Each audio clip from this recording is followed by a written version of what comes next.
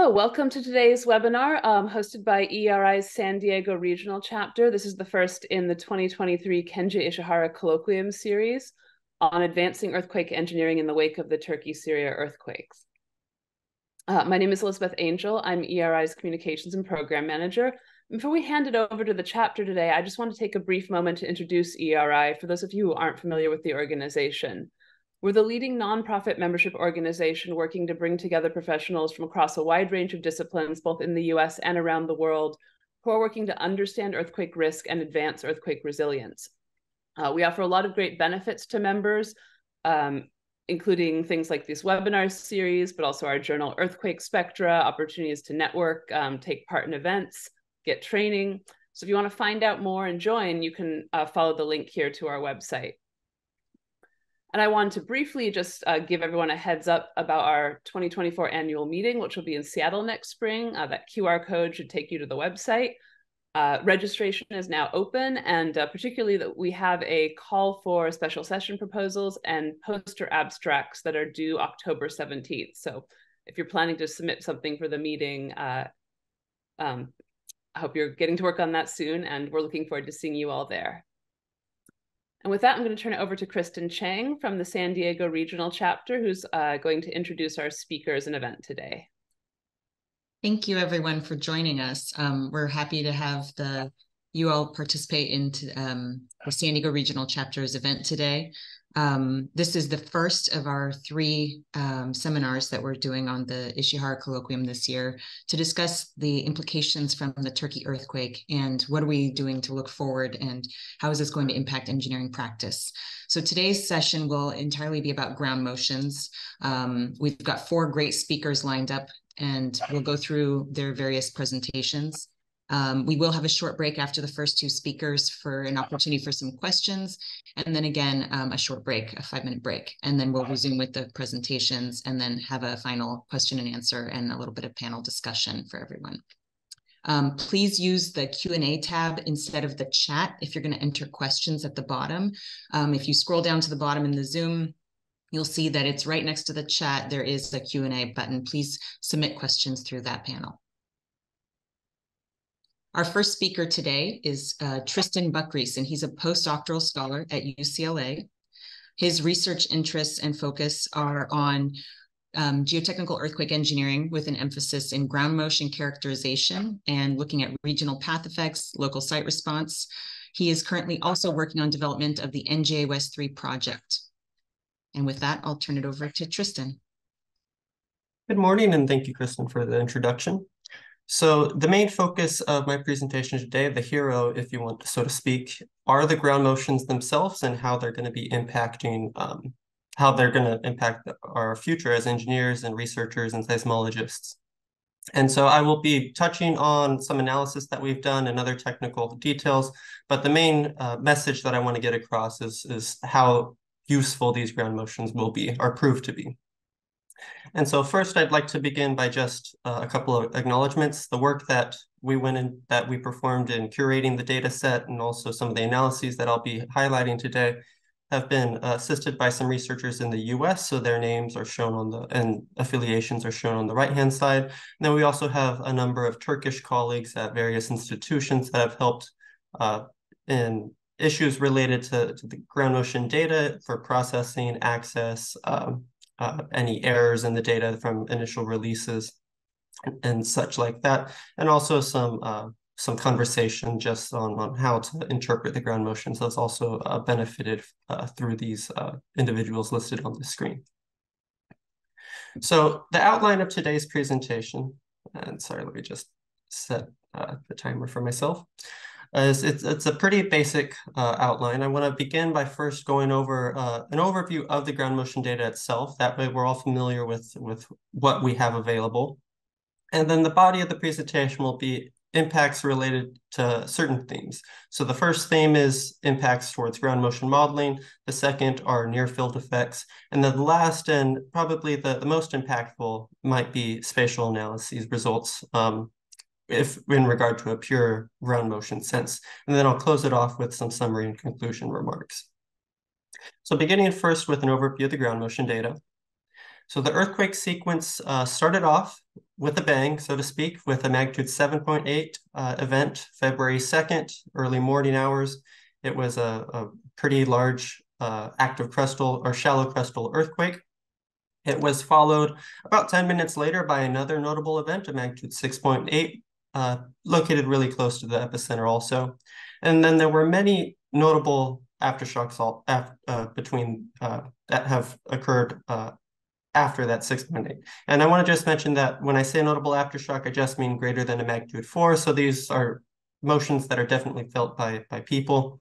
And about 9 hours after the initial magnitude 7.8, we had that second large aftershock, which was a magnitude 7.7 north of the initial rupture. This was also a major event that produced strong shaking.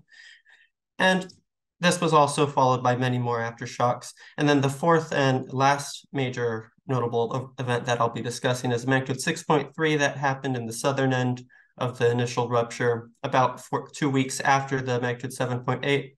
But these were also followed by many other aftershocks. And so I want to just highlight that many ground motions have been produced from this earthquake sequence. However, as far as our interest over here in the United States, particularly for the work that I've been a part of, we've mainly been focused on these 4 major earthquakes, whereas I know a lot of other efforts have been done in curating and analyzing the various aftershocks that are shown here. But throughout this presentation, I'm just going to be focusing on the earthquakes that are the ground motions that were produced from these 4 significant events in this earthquake sequence. As far as the ground motion data itself, unprocessed data was provided by the Disaster and Emergency Management Authority, or AFAD, in Turkey. And there are 2 major seismic networks that produced the ground motion records. They span pretty much a very good assortment across Turkey itself. We also scooped up data through the Incorporated Research Institutions for Seismology, or IRIS's web services. There were a couple other regional seismic networks operating in the area, with stations operating in the area rather, that produced ground motions, and so those are listed here as well. As far as a map of the area, we can see the 4 events and the rupture surfaces for the 2 major earthquakes shown in the inset map in the lower right. And the triangle symbols represent locations where we have usable ground motion records, and I have whether or not we have a measured or a proxy-based VS30 also, but that's not too critical for today's conversation. As I mentioned before, most of our observations are in Turkey itself, so kind of to the north half of the faults, if you may. There are some recordings to the south, and we are aware that there are recordings down in Syria and Lebanon, but those still have not been made available to date. So we're kind of in limbo waiting for those. But as far as now, we have a good amount of ground motion data across Turkey and also over in Cyprus as well. As far as looking at the distribution of the data, we have between about 220 to 350 or so recordings for each of these events that are usable over a wide period range. They do fall off at long periods due to the filtering and the longest usable period that's a function of the corner frequency used during signal processing.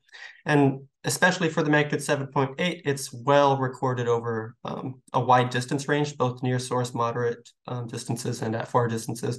And I'll touch on that in later parts of the presentation.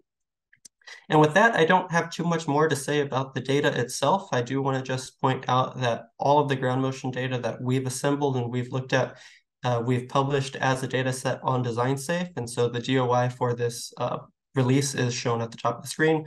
And this includes the processed acceleration time series, as well as flat files that contain all of the metadata. So these are your distances, your source metadata, your site conditions, things like that, as well as the intensity measures, which include response spectra, effective amplitude spectra, cumulative absolute velocity, and RES intensity measures. So with that, I'd like to go into discussing some of the future impacts. And first, I'm going to begin with impacts related to ground motion modeling, which is a pretty broad topic in and of itself. So the first thing when it comes to ground motion modeling is we like to use data to develop these models. And in the US, popular database is the Next Generation Attenuation, or NGA-WES2 database. And so that database is represented in these plots here by the blue symbol. So the blue crosses and the blue bars in the histograms. In case you're not aware, NGOS3 kicked off earlier this year, and it's in the data curation stage. So we're building up the database for NGOS3. And the events produced from this earthquake sequence are going to be included as part of this updated NGOS database. And so that's why I just want to highlight how these 4 significant events will impact the database itself. Now, one thing to note when it comes to tying into ground motion models is that all ground motions are not created equal. This is going to be kind of clearer in a minute when I explain why we have to screen them. But when you develop a ground motion model, you can't just use all of the data. We have to screen out certain things to ensure that our data aren't biased and that they represent kind of the whole distribution of expected ground motions. So the first thing is we only like to use events that are well recorded, so that we can properly account for whether things are source effects, path effects, or side effects. Engineers commonly are most interested in PSA, or at least presently, and so we only use magnitudes greater than 4.0 because the smaller magnitude response spectral shapes don't scale well with what we expect. So we use these larger data. And lastly, we only use data within a usable distance range so that if you're at a very far distance, you're not being biased by any strong records because we're not recording any of the weak records. So with this, we could see that this database has essentially shrunk quite a bit from its complete entirety. However, the big thing I want to point out is that the events from this earthquake sequence make up a considerable portion of the large magnitude data. And so with that, this can have large implications because at the end of the day, in many hazard scenarios, it's these large magnitudes that control the hazard. And so by adding to the empirical data set, we can better constrain ground motion models, as we'll see in the following slides. So if we want to look at the data, and so each column is for a different earthquake. I have the largest earthquake to the left and the smallest earthquake to the right. The top row is for PGA, the middle row is PGV, and the bottom row is PSA at 1 second. And everything's plotted against distance, and the colored symbols are just different site conditions. So we see typical trends that we would expect for all these ground motions, where if I just focus to the top left for illustration purposes, near the source, we have the highest amplitudes that will decrease or bend down as we get further away from the earthquake. If we compare this to existing models, so we have a global ground motion model. This is an NGOS2 model. Our representative model throughout this presentation will be the Bohr et al. 2014 or BSSA 14 model, shown by the solid, the dashed dot, and the dotted lines for the different regionalization terms for the path effects. And then a locally calibrated ground motion model, Calais et al. 2015 or KAAH15, that's made specifically for the Turkish region. We can see that they perform okay for the most part. However, there is some misfits that's pretty strong. So for example, in PGV, the KAAH model significantly underpredicts. There's some issues in almost all of the models at far distances. And instead of spending time looking at these plots, we can look at things a little clearer if we look at residuals. So a residual by definition is just the log difference of an observation minus the prediction of a ground motion model. And so with these plots, it's the same format as before, with each column being an earthquake, each row being a specific intensity measure, and everything's plotted against distance. The red is for the KAH Turkish model.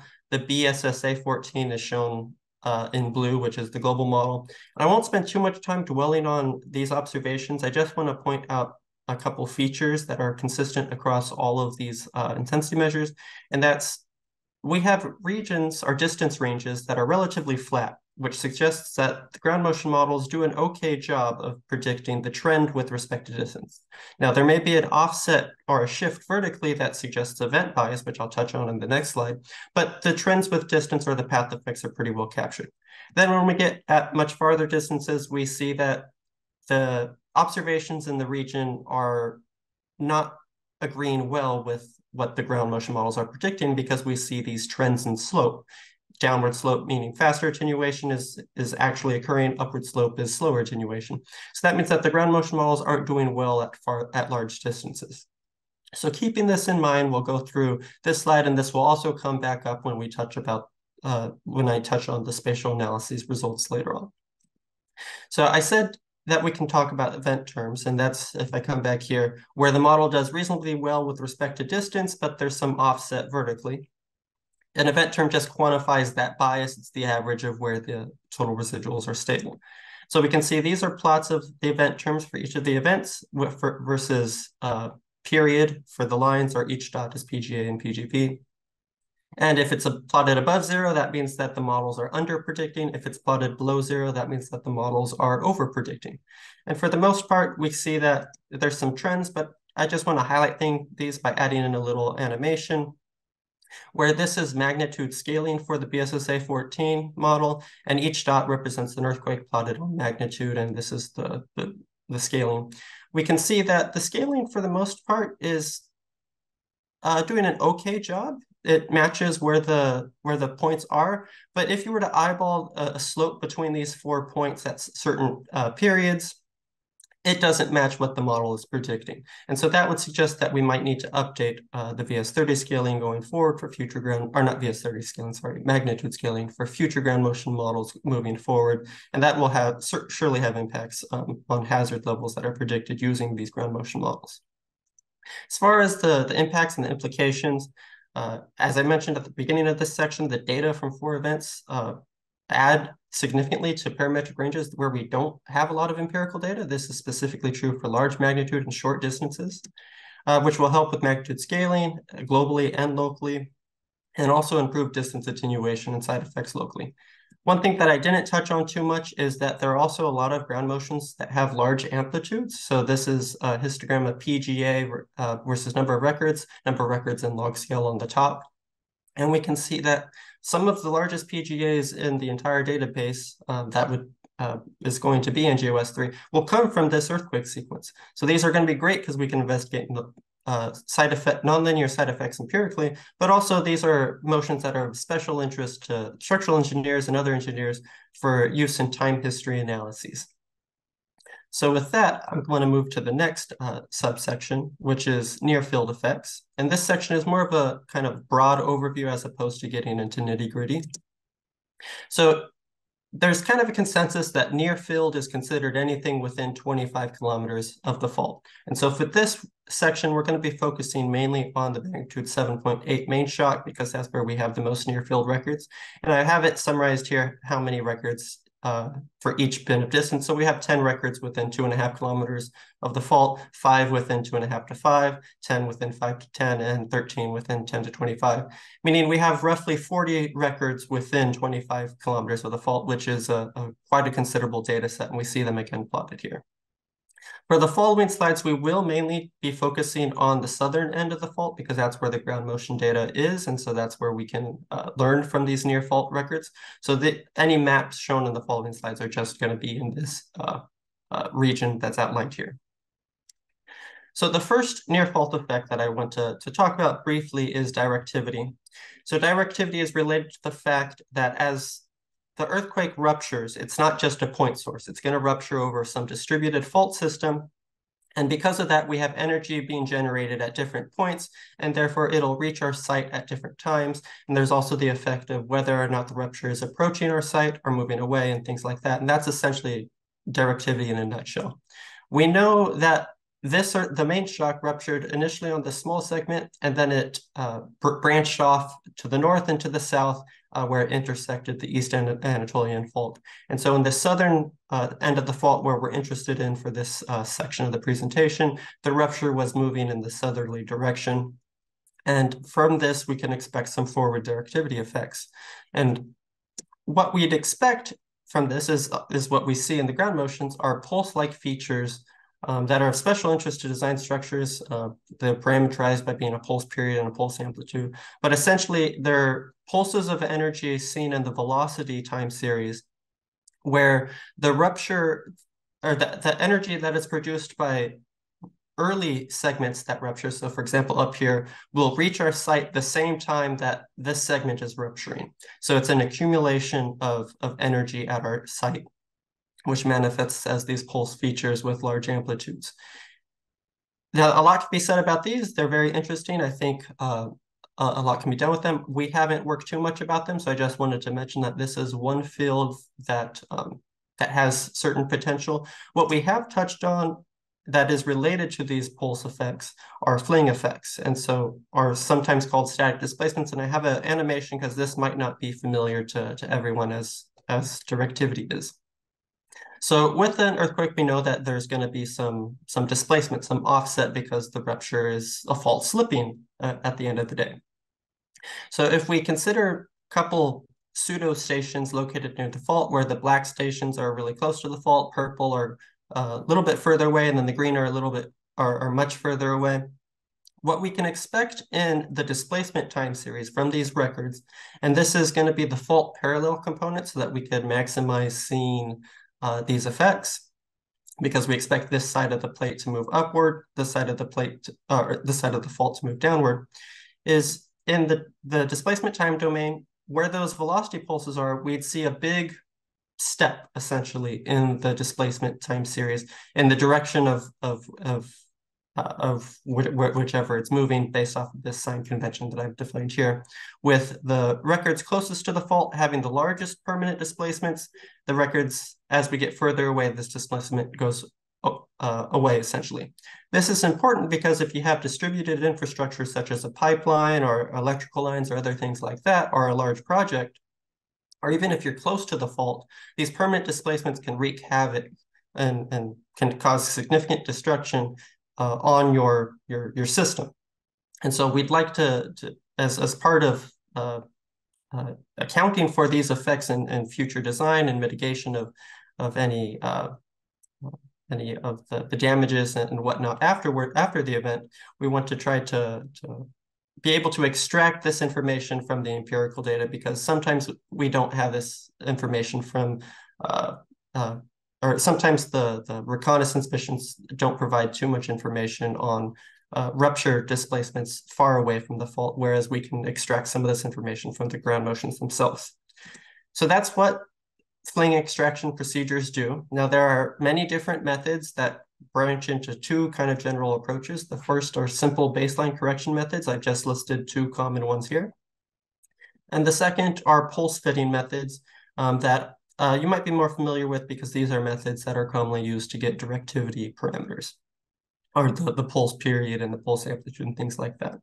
Now, the issue with both of these is that they're sensitive to how you select parameters and run your procedure. So where you select your start and stopping times, what functional forms you use, stuff like that can impact the magnitude of the fling that you extract from the displacement time series.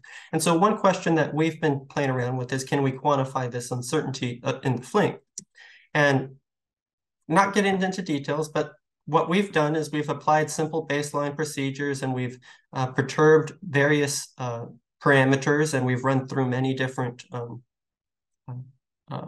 procedures. And these are results for two different sites, one located about 4 kilometers from the earthquake, or from the fault segment, another located about 24 kilometers from the fault segment, acceleration, velocity, and displacement. And in the gray, you see results of this procedure that produce unreliable results. So in other words, the displacement's not stable at the end of the earthquake time series, or it just doesn't agree with features that we would expect based off of physics.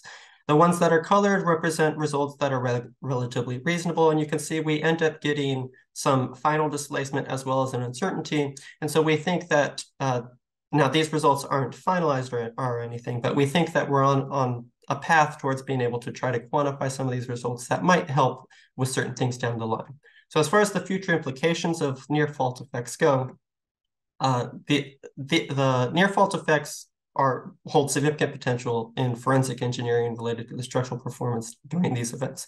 I know that there's a lot of damage, especially in the southern end of the fault, where directivity is expected to occur, and we see it in some of the events. So if we were to try to correlate some of these effects with some of the performance, whether or not directivity played a factor or not, that I think that's a pretty important thing. The other thing is we can improve or constrain future predictive models because we have all this data.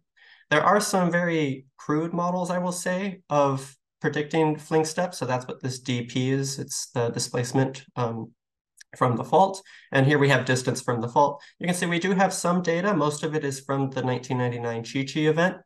but for the most part, it's a pretty wide scatter, and be interesting to see where the Turkey data points line up and whether or not we can constrain a lot of the data between this 0.1 to 5 kilometers or so. And at the end of the day, this just means that better models translates to lower uncertainty and hopefully improved design. Now, the last section of content that I'd like to discuss today is spatial analyses. And so first, to just remind everyone of some definitions, a total residual is the difference of observation minus a prediction. Event term is that average between 200 kilometers. If we had unbiased results with respect to distance, we could just take the average, and that's represented by the event bias, as mentioned before. But we have these trends, which is why we only take the average where the data is stable. This last definition is a within event residual, which is just taking the difference or subtracting the event term from the total residual. So we end up, if we look at a site down here, within event residual is just this offset between the site and the event bias. In other words, this is trying to quantify the path and side effects kind of contained at one, so we can look at spatial trends using these within event residuals. So using those within event residuals, we've developed some spatial correlation models that account for Euclidean distance and azimuthal distance on the correlation, which is rho. So Euclidean distance, if we take 2 points, I and j, is just the distance normally that we think of between two sites. For example, 2 kilometers if they're located 2 kilometers away from each other. Azimuthal distance is the azimuth from some reference point, in this case, the epicenter, between 2 points. So it's a quantification of the path similarity between these two sites. Now, being very brief, Raman Pertel has been leading the effort in developing these models, but he's developed correlation models for Euclidean distance and azimuthal distance. And to summarize the findings, what we find is sites that are nearby each other have relatively high correlation. Sites that are far away from each other have low correlation. Sites with similar paths have high correlation. Sites with different paths have low correlation. This is all very intuitive, but it's difficult to quantify, which is what these correlation models represent.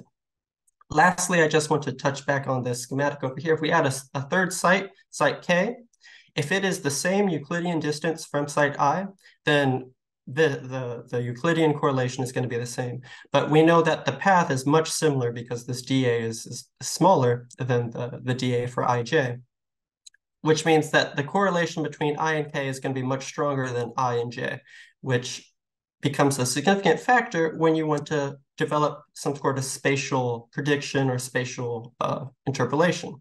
We've used these correlation models along with within event residuals from the observation, so we know each latitude, longitude where the within event residual stands, and we apply ordinary kriging to get a mean within event residual, which is what's shown in these results, as well as associated uncertainty of the interpolation error, which isn't shown in these plots. So in these plots, these are for the magnitude 7.8 PGA on the top, PSA at 0.3 and 1 second on the bottom. Areas of white have average shaking, or if they're outside of the oval, essentially are beyond the usable range of the ground motion model. Areas of red are stronger than shaking, blue are weaker than shaking. And interestingly, what we see is that there's pretty clear distinction along that we interpret to be based on tectonic or crustal properties, with the Anatolian plate generally being blue, so it has the weaker than average shaking. This would mean that our residuals are plotted lower, whereas the Arabian plate is red, stronger than average. These might account for some of those path effects that we saw previously, but that's a bit of speculation. I think maybe not speculation is the best word, but it's a kind of a hypothesis, I think would be better to describe it. However, as far as impacts, that's just an analysis. As far as how this is impactful, it comes to ground motion estimation, where we can estimate a ground motion for any given location, given a ground motion prediction. This comes from something I showed at the beginning of the presentation. Our event terms, which we talked about previously, and then within event residuals, which we can query any point on this map, whether or not there was a ground motion record or not. And we can, in turn, essentially get a mean and an uncertainty of a ground motion estimate that for any site that lacks any instrumentation. So this is essentially filling in the gaps where we're missing ground motion estimates. So the implications of this is, as I mentioned before, we can infer spatial effects in the region. This is most best tied to path effects. However, the bigger approach is that this approach can provide reasonable ground motion estimates. So case history type analyses will be impacted. And so we've worked with various teams of researchers who have been a part of the EERI gear reconnaissance or the NIST reconnaissance. And we've provided estimates for them at building sites, dam sites, hospitals, lifelines, liquefaction locations, so that they can use them in their analyses. And just one example of how it can be useful is because I'm a geotech, I'm going to tie this into liquefaction, is typically when we're developing models, we have some sort of demand on the y-axis and resistance on the x-axis. So in this case, demand will be tied into PGA. So we can add on the Turkish data points to this plot, which hopefully the PGA will be reasonable and it won't be unreliable, because if you just take the closest recording, it may or may not match your site condition if it's several kilometers away. And so there's a lot of factors that go into why or why not certain ground motions may or not be applicable for your site condition. But these models may shift, and these models that I'm showing here are liquefaction triggering curves. So this can go into design whether or not you have to consider liquefaction in your study or not. And obviously this has many other applications, because any case history type analysis will be impacted by these estimates. So lastly, I'd like to just close it off with some summary and conclusionary remarks.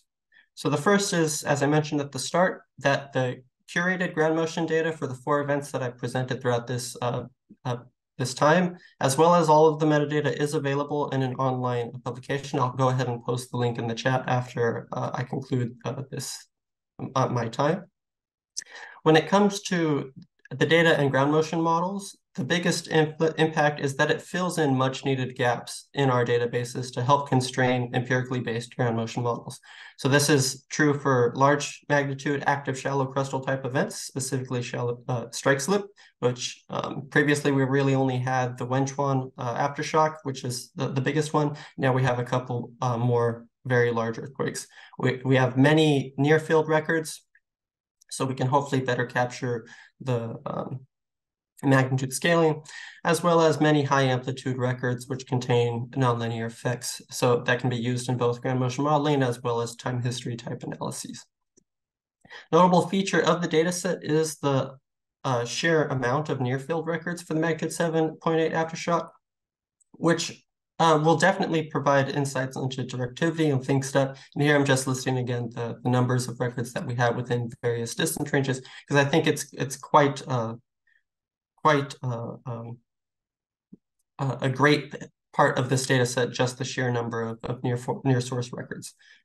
And then fourthly, with the spatial analyses, which again, I feel personally is probably the most impactful point, because it ties directly the most into ground motions themselves, is that we can assess spatial trends up in the ground motions and help constrain future ground motion models. This would be, for example, in constraining path models, whether certain blocks or regions have faster or slower attenuation, but also for any case history type analyses like liquefaction, triggering, and other things like that, we can better provide demand estimates that are used to develop those models. And the last statement that I want to just end with is that it's our job as researchers and engineers to learn from these data and to improve the future. And so these were just some implications or impacts that I wanted to highlight, but I'm sure that there are other researchers, and we'll see other applications as part of the later presentations during this seminar. I'd like to quickly just flash some of the references that I've shown. And with that, I'd like to end it here. And then much of the technical content that I showed during this presentation will be hopefully published during the Earthquake Spectra Turkey special issue early next year. Thank you. Thank you, Tristan. This was really interesting presentation, and I'm looking forward to continuing to follow the work you're going to be doing, particularly with NJOS3, and seeing how you're incorporating these ground motions and how that's affecting the models. So thank you, and I appreciate you posting that link to the data set as well in the chat after we're finished. Up next, we have Professor Osman Ozbulut, and he will be speaking about ground motions from a structural lens. He's a professor of civil engineering in the Department of Civil Engineering at University of Virginia.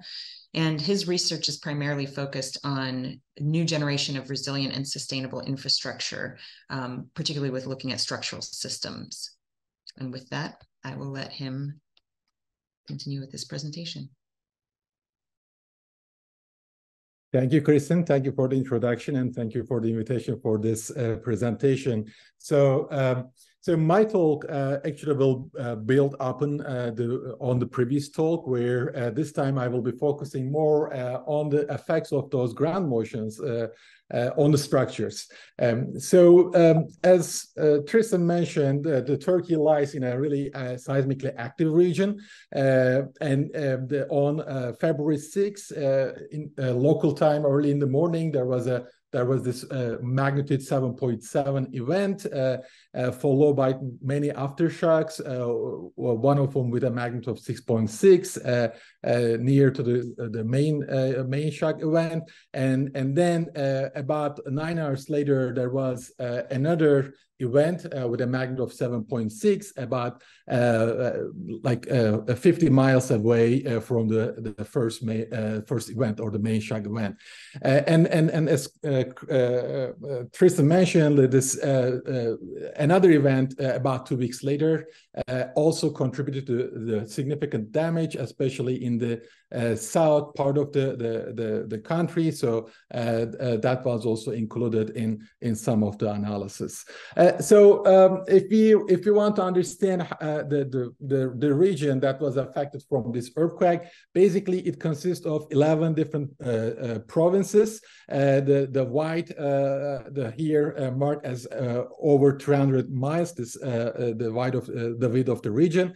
And if you want to get an understanding how that region compares, I normally live in Charlottesville, Virginia. That goes from the Charlottesville up to the New York, and currently I am at Leeds for my sabbatical at University of Leeds. And if we look at this, the 320 miles, it's almost entire United Kingdom.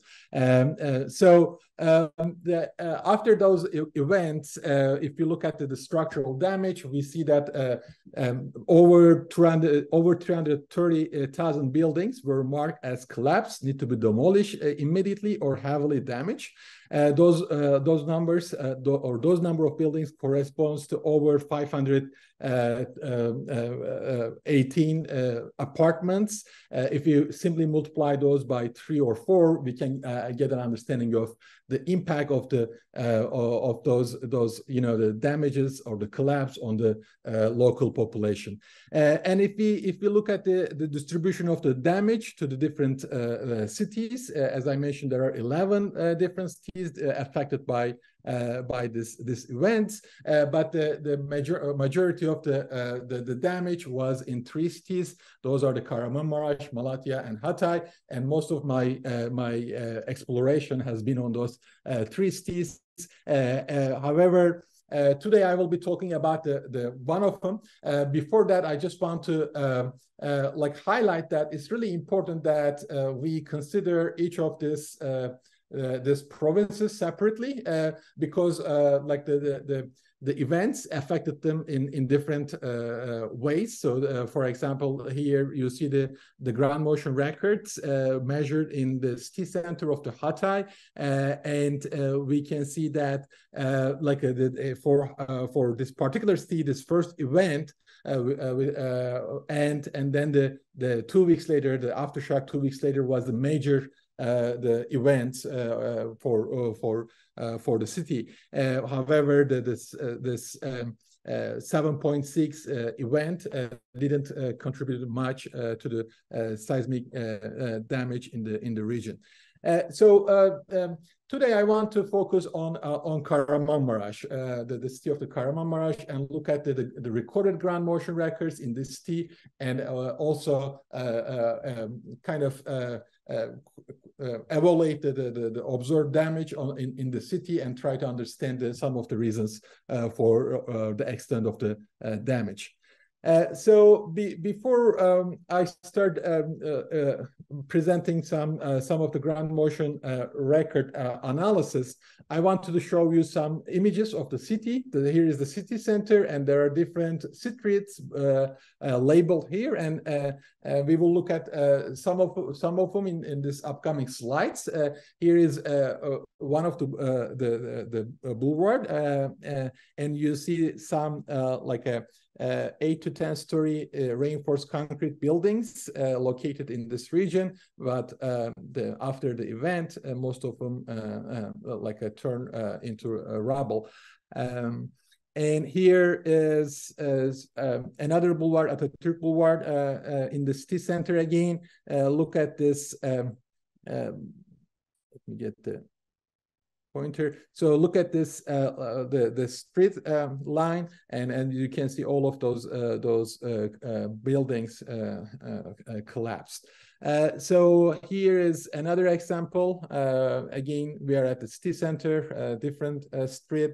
Look at this buildings. One of them collapsed here. A couple of other RC buildings collapsed as well.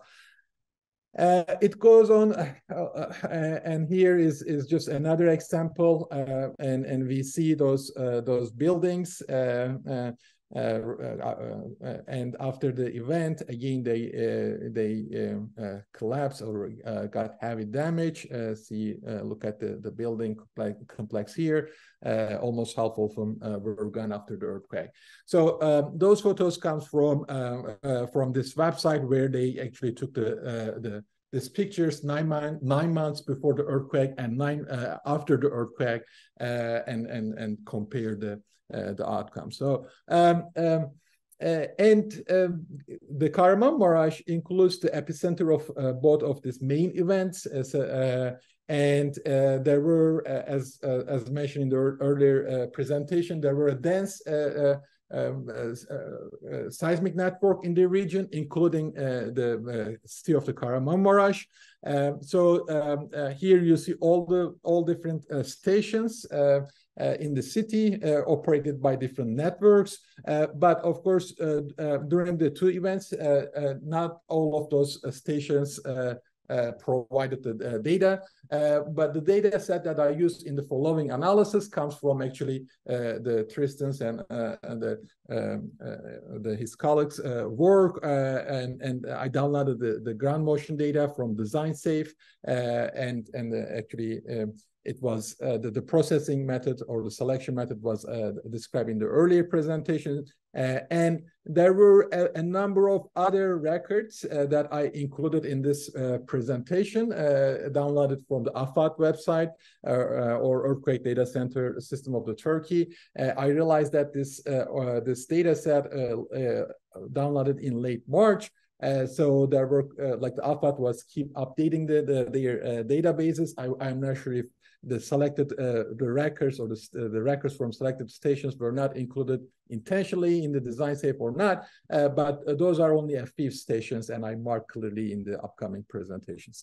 So I use the ground motion acceleration record and then process the data by myself and obtain the several intensity measures such as the PGA, PGV, spectral acceleration, spectral velocity, spectral displacement, and RES intensity, which is a cumulative index that consider the amplitude, the frequency content, and the duration, and then the significant duration of the records. Here I choose it from 5 to 95% of the RES intensity development interval, and then the predominant period of the ground motion records were obtained from the power spectral density analysis.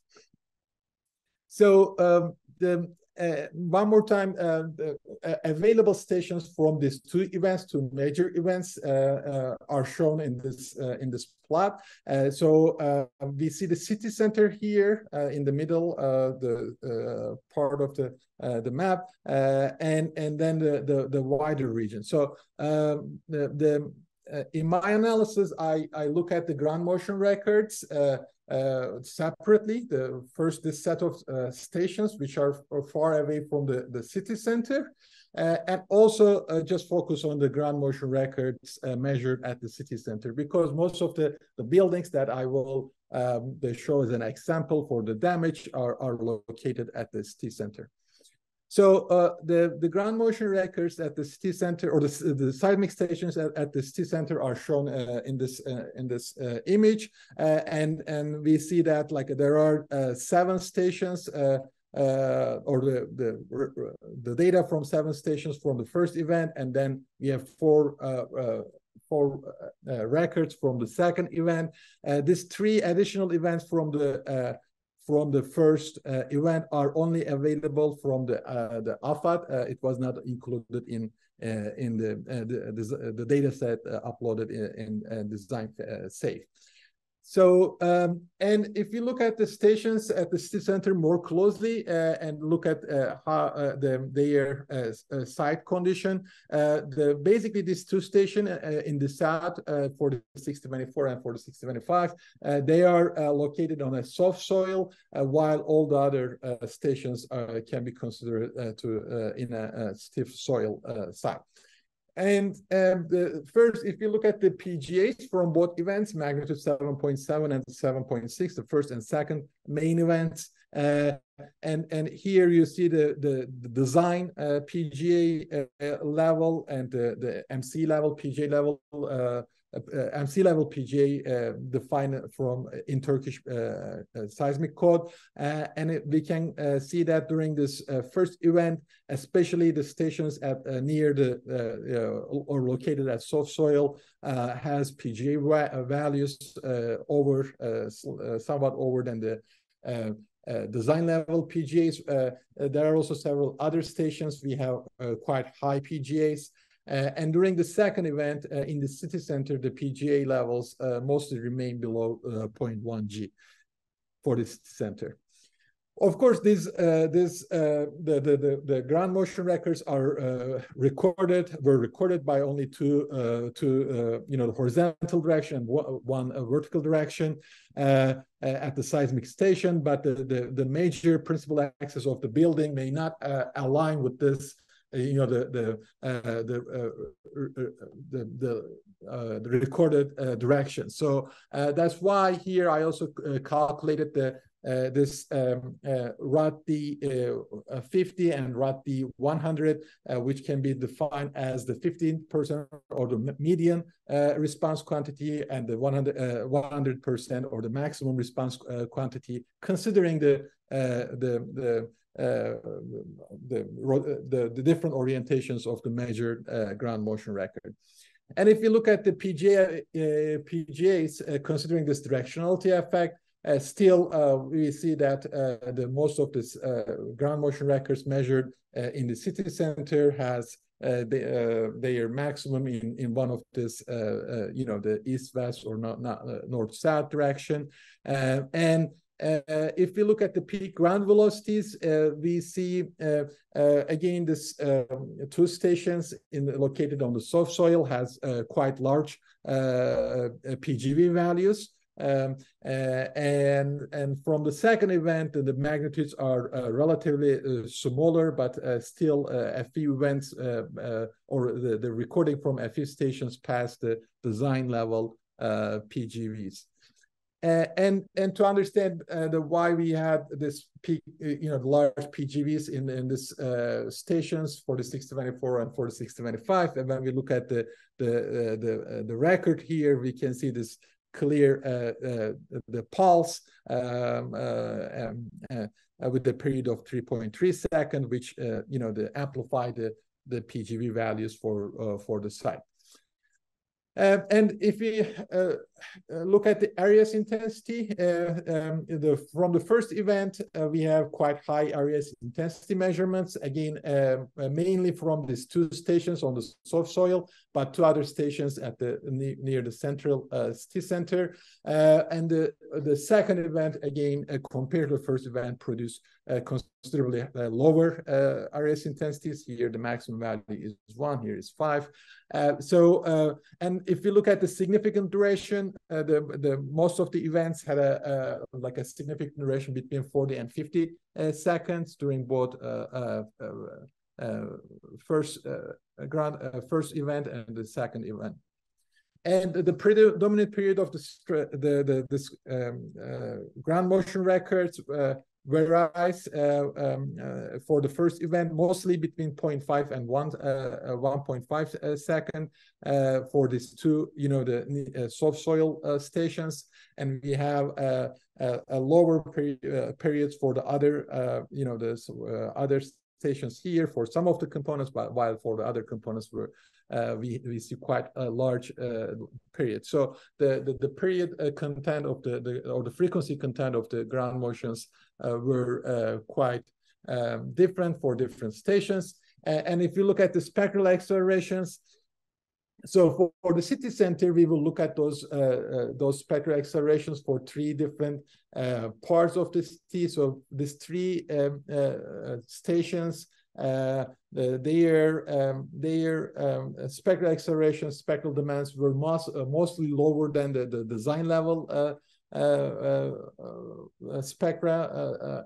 And here, this design spectra is given for the city center and is kept constant in the following slides as well. So they are not necessarily at the location of the different stations. So if you look at these two stations, 4620 and 4621, their spectral demands are higher compared to the previous set of the stations, and the soft soil stations, or the stations located on the soft soil, produce considerably like the larger spectral demands at different periods. And in these images, I focus on this 0.5 and 1.5 second because most of the buildings in the city center were reinforced concrete buildings with, let's say, 6 to 15 story. So if you look at that region, we can see that some of the spectral demands at certain periods were higher than the design level event. And here you see this vertical component of the ground motion record. So at long periods, relatively higher spectral demands were present compared to the code specified vertical spectra. And if you look at the directionality effects from this spectrum, this is a response spectrum from the station 4625. We can see that at different period, the maximum direction of the ground motion was different. So at certain periods, the polarization is higher, but overall, this rho D100 was about 20% higher than the average or the rod D50 median value of the spectral accelerations for different stations, at least 20%. And if we look at the spectral accelerations during the second event for the city center, we can see that now we have considerably lower spectral demands for lower periods, including this period range of 0.5 to the 1.5, but at higher periods, the demands even surpass the design level demands for some stations. Again, the vertical component of the ground motion produce higher spectral demands at relatively long periods. And the spectral velocities from all these different stations within the city center, if you look at those, again, these two stations from the soft soil has the highest spectral velocities, and the spectral velocities were quite significant in some of those stations. And for the second event, then the magnitude of the spectral velocities, similar to the other intensity measures, were lower for the city center. But I just want to highlight for the second event, this higher period range had also quite significant spectral velocities. So if we summarize those findings for the city center, we can say that this magnitude 7.7 event, the first event, produced on average at design level, the demands on the structures, whereas the soil structures had higher intensities for different ground motion parameters. And when we look at or if you include the directionality effects, we had about 20% higher spectral accelerations at different stations compared to the median values of the spectral accelerations. So quickly, I will also show the available measurements from the wider city, the Greater Maraş, I call here. This is just for completeness. Again, my focus will be on the building damage on the city center, but it's also important to to note that this really high level events around the city. So here first. We will look at the results from the north and the south part differently. There are different stations where we have recordings for the 7.7 event, and those stations measure quite high PGAs, including one of them here as high as 2.2 G, but the rest were mostly over the design levels for those stations closer to the epicenter of this first event. And if you look at the spectral accelerations for the south part of the region, it's the first event was in the north of the city, so the spectral demands are relatively lower. But when we look at the north part of the city in different stations closer to the fault, we have extremely high spectral demands. And here are the spectral demands from these three the stations. Again, they are quite high, especially this middle period range. And of course, the pulse-like ground motions were observed more on those records. Here you see just some examples with the very high PGV values. If you look at the second event for the Greater Maraş, again, we will look at those results. First, the PG results, and again, this stations closer to the epicenter. This time, the south part of the city has quite high values, while the spectral accelerations on this parts again were over the demand levels. On the other hand, the south part of the region has spectral accelerations lower than the design level.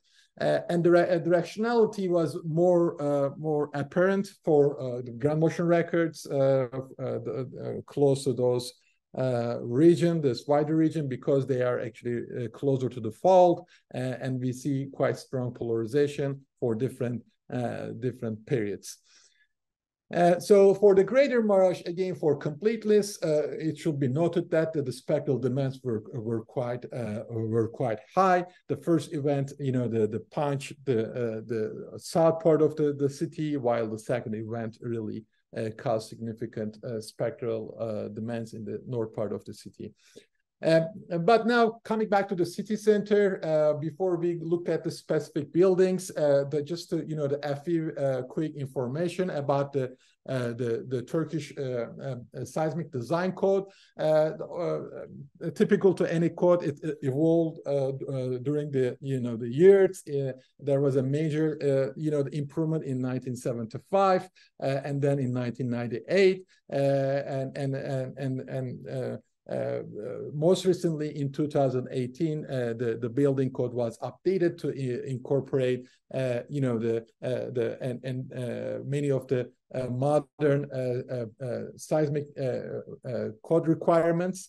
Here, one of the important thing to note is that in 2001 there was a building inspection law introduced in the country after 99, the earthquake in the region, and however, those building inspection law introduced only for 19 provinces as a pilot implementation, and only these 3 cities were included among those 19 provinces, and the Maraş was not among them. And in 2011, it enforced in all provinces and improved the construction practices, or expected to improve the construction practices in the region. And more recently, it was further improved such that there are more transparency in this inspection laws.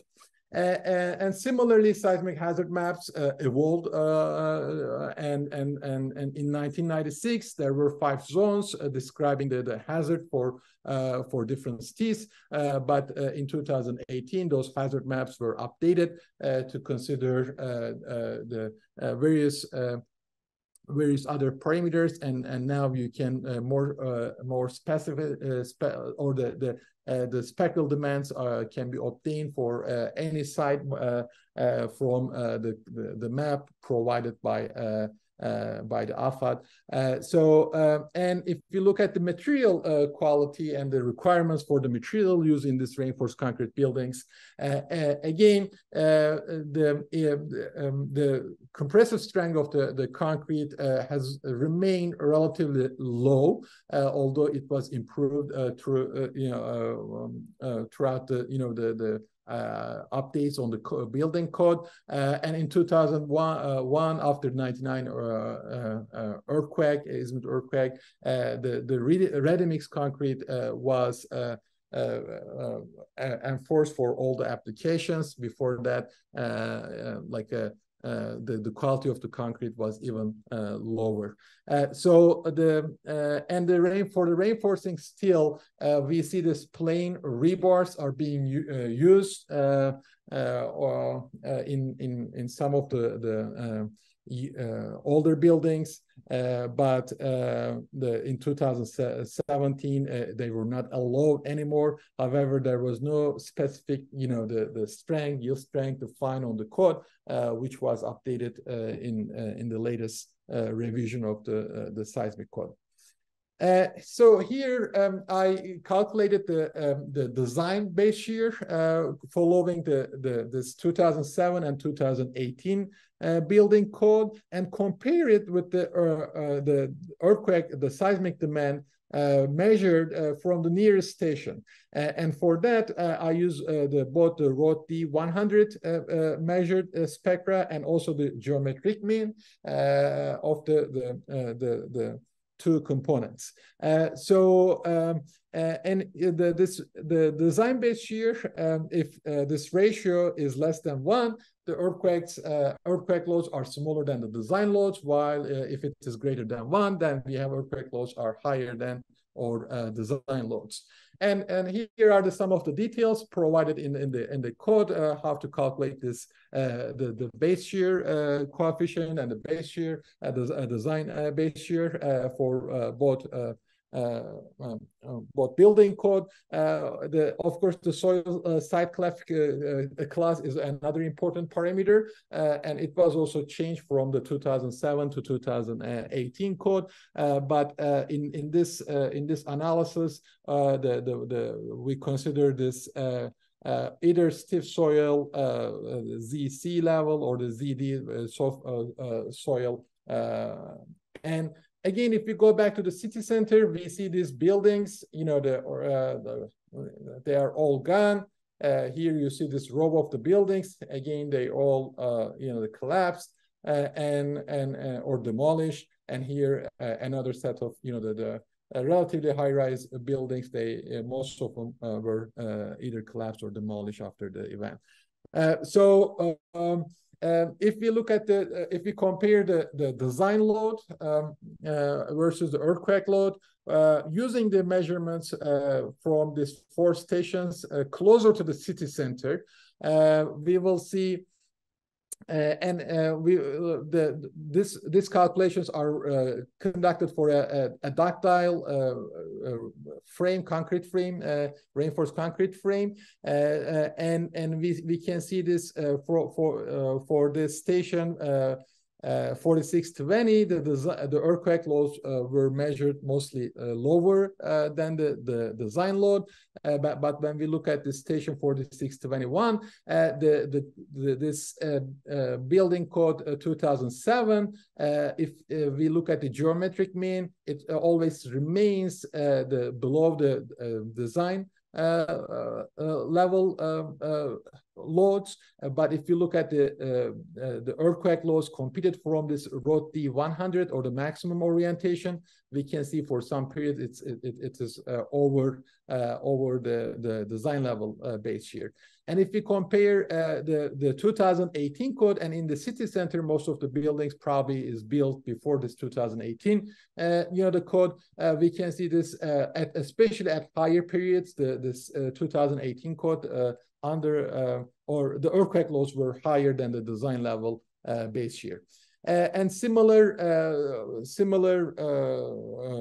conclusions can be made for this station 4625 and 4624 and 25. Those are the soft soil, the stations. And if we compare the 2007 code for the geometric mean, it remains around the design base shear code or below the design base shear, but when we consider the maximum direction, it surpasses sometimes for certain periods. And here again, this plot is showing the demands for structures with a period of 0.5 and 1.5 seconds. And the second earthquake produced considerably lower demands in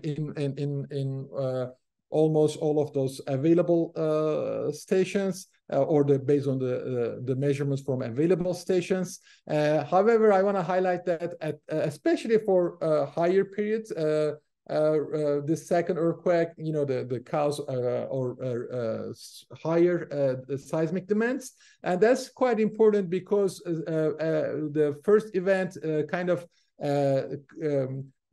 caused certain damage on the buildings and extended the period, and this may have caused some further damage during the second event, and we will look at this in this video where you see this event.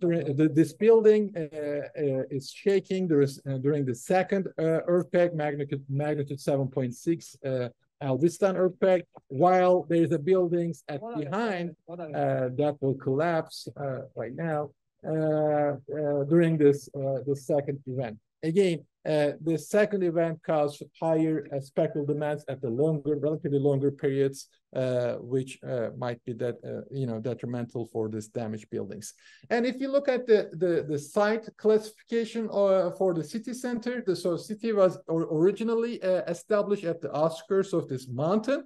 However, it moved towards the valley, towards the south with the time. And if we look at this soil site condition in the city center, here this legend is in Turkish, but basically the green colors are indicating softer soil, while the brown are the stiffer soil. So we can see the presence of the soil sites with soft soil condition, and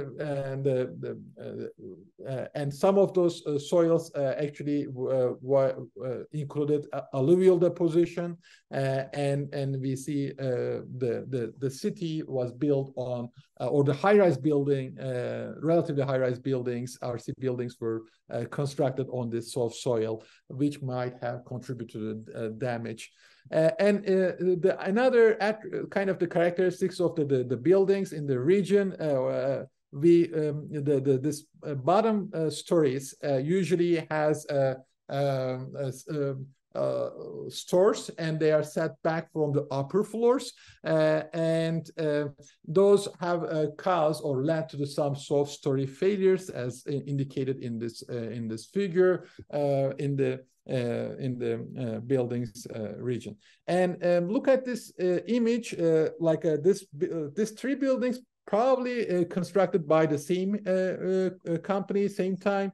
But look at this front one, which includes irregularities in plan, and that one, the collapsed during the earthquake, while two others are still standing. So those irregularities in plan, whether vertical or the plan irregularities, also might have contributed to the damage.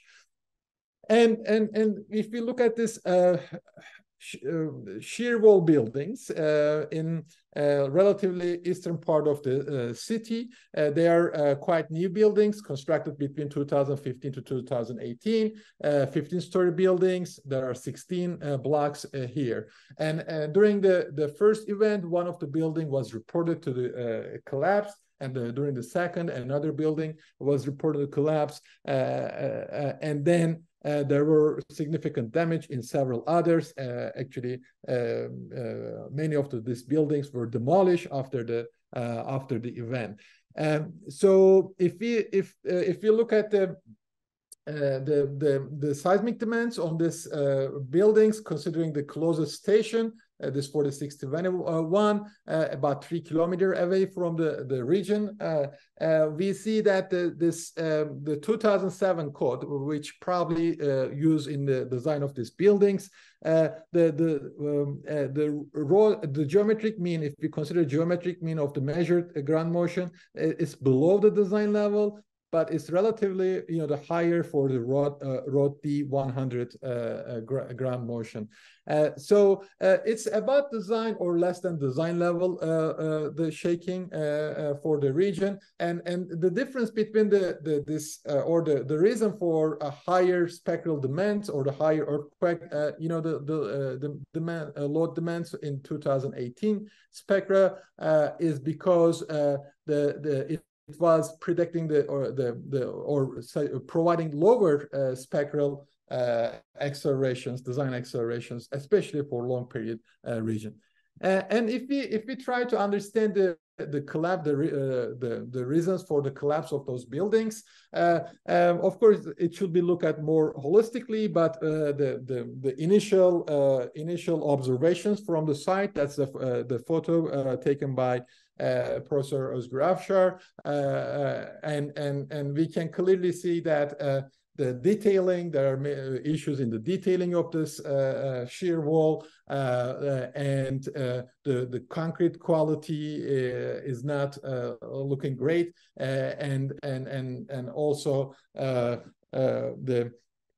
the confinement is not, prepared effectively or correctly. So so this poor construction practices were not only present in this the building, but maybe some other buildings in the region as well. And when we look at the several hospital buildings in the city center, here is the first one, 2012, constructed in 2012, RC shear wall building, and there was considerable non-structural damage in the hospital, and it was not the functional after the event, and this hospital is in the south part of the city. The closest station is this 4625. When we compare the earthquake loads, or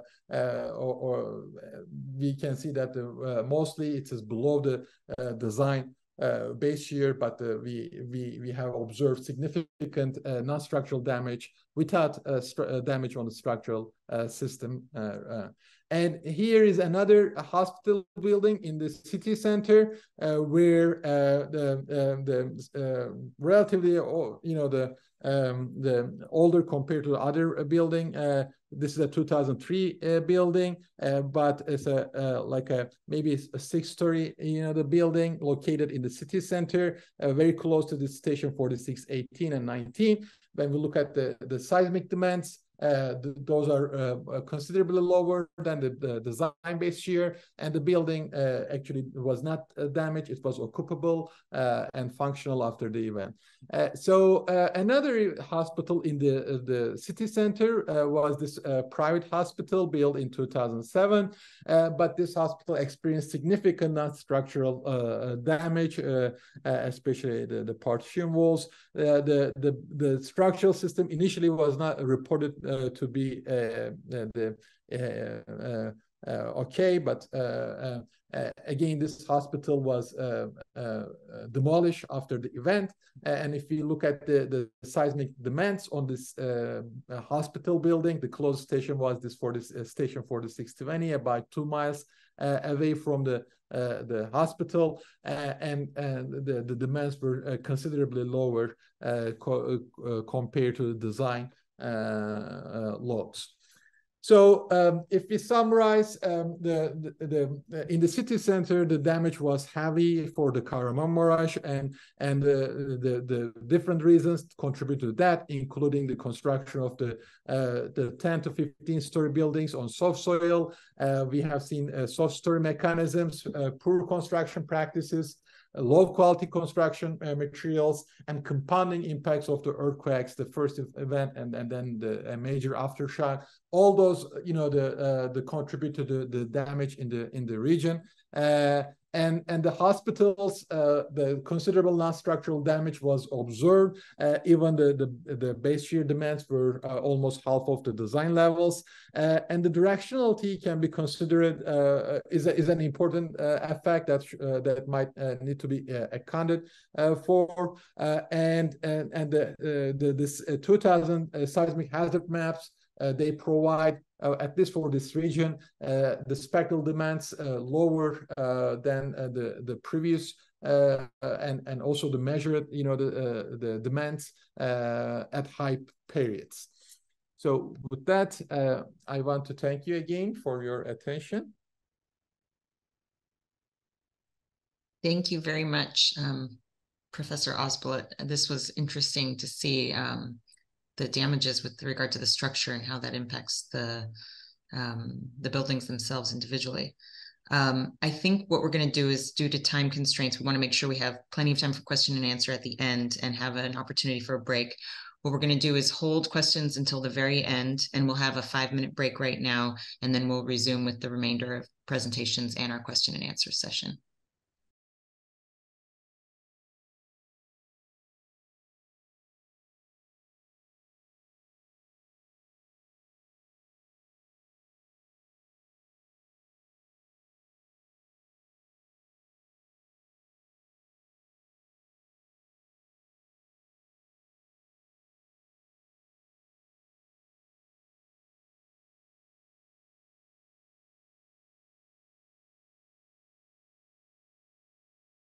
All right, everyone, thanks for joining us again. I'm going to introduce our next speaker. Dr. Ezra Zengin is a senior researcher at UCLA's Natural Hazards Risk and Resiliency Research Center, which she joined in 2022. And her research interests include characterization and modeling of ground motion, probabilistic seismic hazard analysis, seismic performance, and risk assessment of structures. And with that, I will let Ezra take over. Thank you so much. Okay, hello everyone. Today I will be talking about investigation of damage potential of ground motions of the Pazarcık, Turkey earthquake by developing spatial distribution of the inelastic spectra. Here's my outline. I will start by giving brief information on February 6, 2023 Turkey earthquake sequence. Then I will talk about significance of inelastic spectra. I will mention about the background on Turkish earthquake codes. Then I will present our results for recorded ground motion characteristics, as well as ground motion simulation approach that we use for uninstrumented sites. Then I will present inelastic response spectral results and spatial distributions of ductility demand. On February 6, 2 major earthquakes occurred at the southeastern part of Turkey. On the left figure, I'm showing the epicenter of the Pazarcık earthquake in the East Anatolian fault zone with a moment magnitude of 7.8, occurred at 4 a.m. local time with a focal depth of 8.9 kilometers. And after 9 hours later, magnitude 7.7 Elbistan earthquake occurred at another fault segment, northwest of the initial main shock.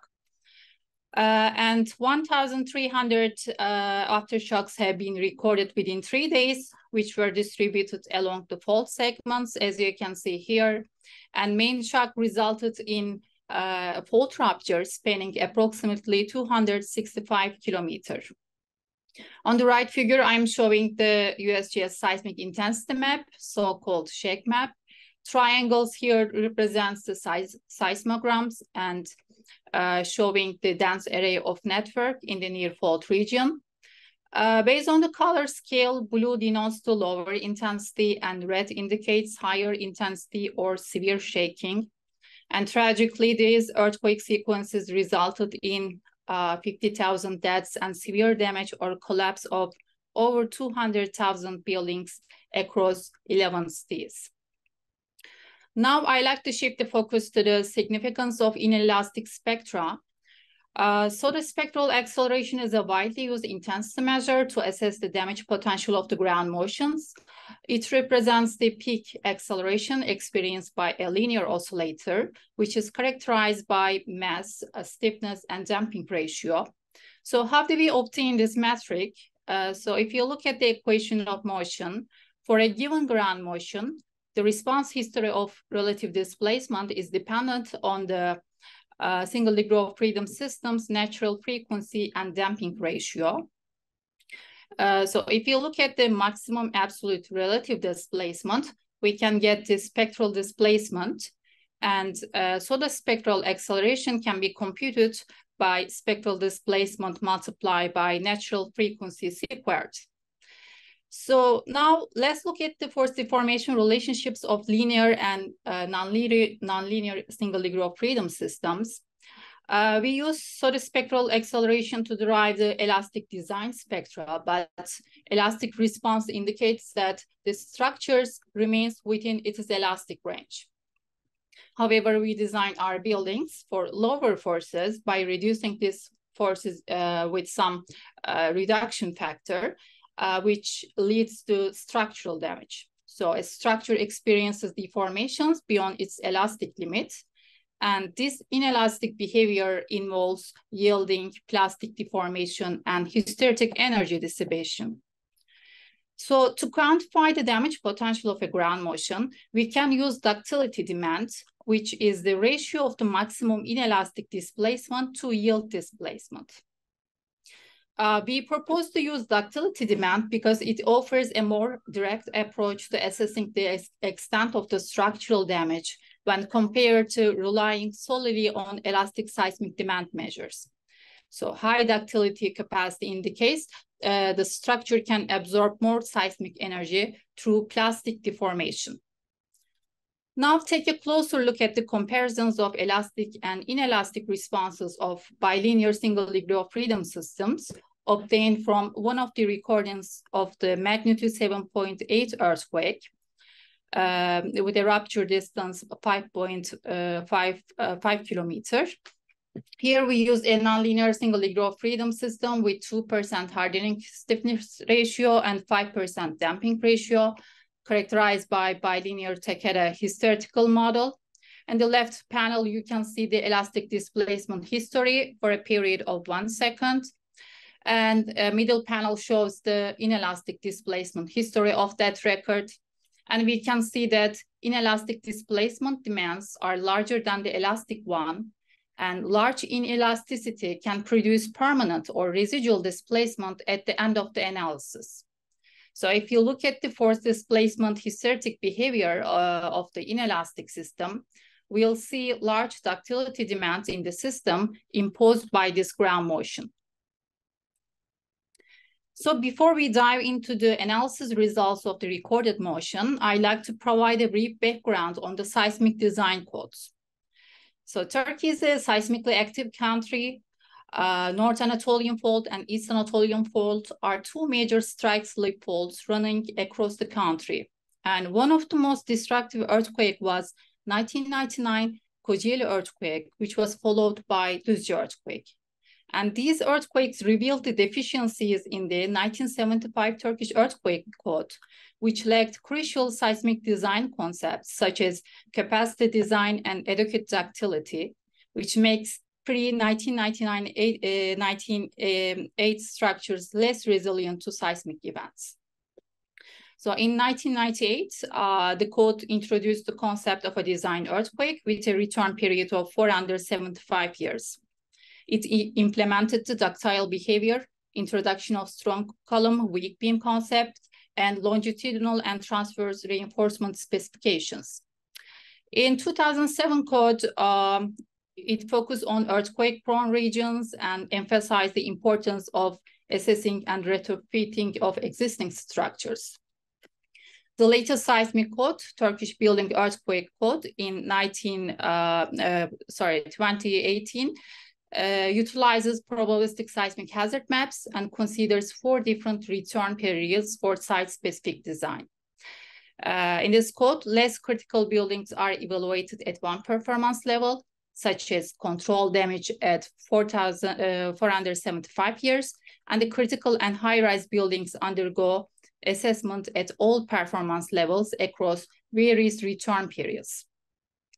But in the February 6 earthquake sequence, both older and modern compliant buildings suffered severe damage and collapse, which emphasized the importance of consistent code application and construction quality for seismic resilience. In our study, we used 71 stations that were located within 100 kilometers of the fault rupture. We selected this distance range because of their engineering significance. Here, the map shows the selected station locations and their corresponding VS30 values, and 3 fault segments associated with the first main shock. The station label corresponds to 4 specific stations that will be discussed in following slides. As you can see, mean VS30 values corresponds to 536 meters per second. And in the Hatay region, corresponding to southern fault region, VS30 mostly below 400 meters per second, with the lowest recorded value 210 meters per second. The bottom plot shows the PGA and PGV distribution with respect to rupture distance. We see that PGAs showed wide variability at the rupture distance smaller than 20 kilometers, and also PGA values from 20 recording stations exceeded the 0.5 G level, particularly near the fault. We also observed pulse-like features in velocity time series of some stations, which could be attributed to forward directivity effect. However, that was not analyzed within the scope of this study. So we started by comparing the 5% damped response spectra. Ground motions were also rotated to fault normal and fault parallel direction. As you can see, these spectral comparisons demonstrated that almost all components exceeded the 475 years design level from 0.4 seconds to 8 seconds. And we observe exceedance cases for the return period 2,475 years. So if you look at the station 2708, the H2 component exceeded 2,475 years by a factor of 1.6 at the period 2 seconds. And similarly, 3139 station exceeded 2,475 years by a factor of 1.8. The other stations also exceeded the 475-year return period by a factor of 2 at short periods and long periods. And these observations indicated that buildings experience seismic demands beyond design expectation. And it appears that the severity of the earthquake was more pronounced for long periods. And given that most of the buildings in this area were 3 and 50-story RC buildings, they were likely affected within this period range. And before we delve into the results of inelastic spectra, I'd like to provide some insight into the approach we employed in simulation of our ground motions. Here we use Gaussian process regression, which assumes any finite collection of observations has a multivariate normal distribution. GPs are parameterized by mean and covariance function. Here, the covariance functions are composed of the kernel functions that are defined based on 2 hyperparameters, amplitude and length scale. Amplitude represents the average distance of my functions away from its mean, and length scale describes how smooth a function is. Example of common kernels are exponential, Matern, and squared exponential. And from the correlation distance plot, you can see that we cannot extrapolate the results from L distance away from the data. But the problem is these kernels are isotropic, meaning that they are defined by Euclidean distance between 2 points. So the process is isotropic. This GPR-based ground motion simulation includes 2 stages. First, learning, the second one, the inference. In the Bayesian inference, we define our priors and likelihood based on our data to explain the model parameters. Then this stage gives us the distribution of the posterior functions given the data. And the inference stage, we use the posterior functions to form the predictive distribution for the test input. In our study, discrete Fourier transform coefficients are assumed as random Gaussian variables, and we define the covariance function using 4D space, where x, y, z are the Cartesian coordinates of these locations. And VS30 values for the uninstrumented sites are obtained using natural neighbor interpolation technique. Okay, now that we learned the underlying approach, let's look at the target area. On the left figure, you can see the distribution of the stations recording the magnitude 7.8 event. And these stations were used to construct GPR model. The rectangular box in that figure represents the simulation area. Simulations covered a grid of 4 kilometer by 4 kilometer. So we perform analysis approximately for 6,200 sites. And the model performance is quantified based on normalized root mean square error, which basically shows how well the predicted ground motion spectral values match the actually recorded ground motion spectral values across different periods.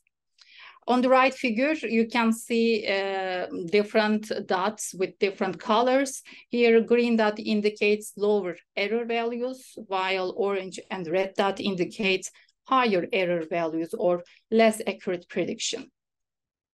So the idea is that if we use the observed data to construct the GPR model for uninstrumented sites, we can perform the simulation at numerous uninstrumented sites and predict how ductility demand varies across the region for generic structural systems designed in compliance with the modern seismic building code.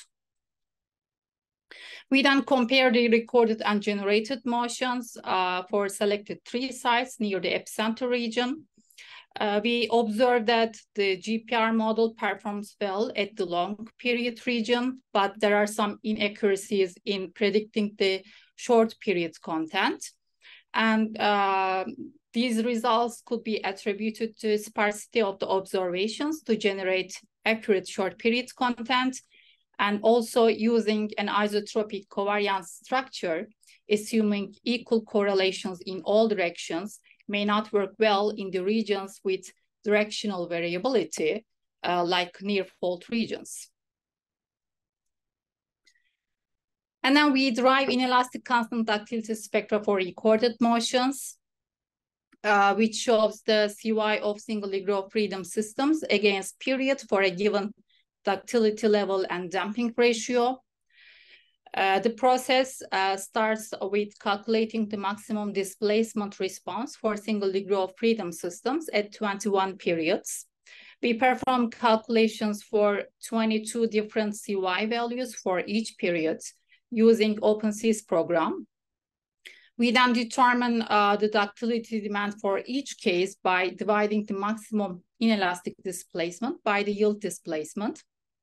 We then define a set of predefined ductility demand values and interpolate our CY values to match these predefined ductility demand values. The right figure shows inelastic constant ductility spectra obtained from geometric mean of 2 horizontal components of these two stations at 6 ductility levels. Mu equals 1 corresponds to elastic behavior, and mu equals 1.5 low ductility case. Mu equals 5 represents high ductility case. And as you can see, the CY demand decreases as the ductility increases, suggesting that designing structures with higher ductility capacities could potentially lead to reduced seismic strength demand. And now we evaluated the CY demand for ductility 3 case against 475 years design spectra. To drive the inelastic design spectrum, we divide the elastic design spectrum by ductility reduction factor 3. On the left, it is seen that inelastic spectrum exceeds the inelastic design spectrum, like in the elastic case, but they exceeded the spectrum across a wider range of periods. And on the right, we compare the ratios of the CY demand to CY capacities at 0.5 seconds and 1 second, and show the ratios relative to rupture distance. In this case, the one reference line represents the equal load and equal capacity condition. And results indicate that the CY demand exceeded the capacities by 1.5 to 3 times, especially at near fault region, rupture distance smaller than 10 kilometers.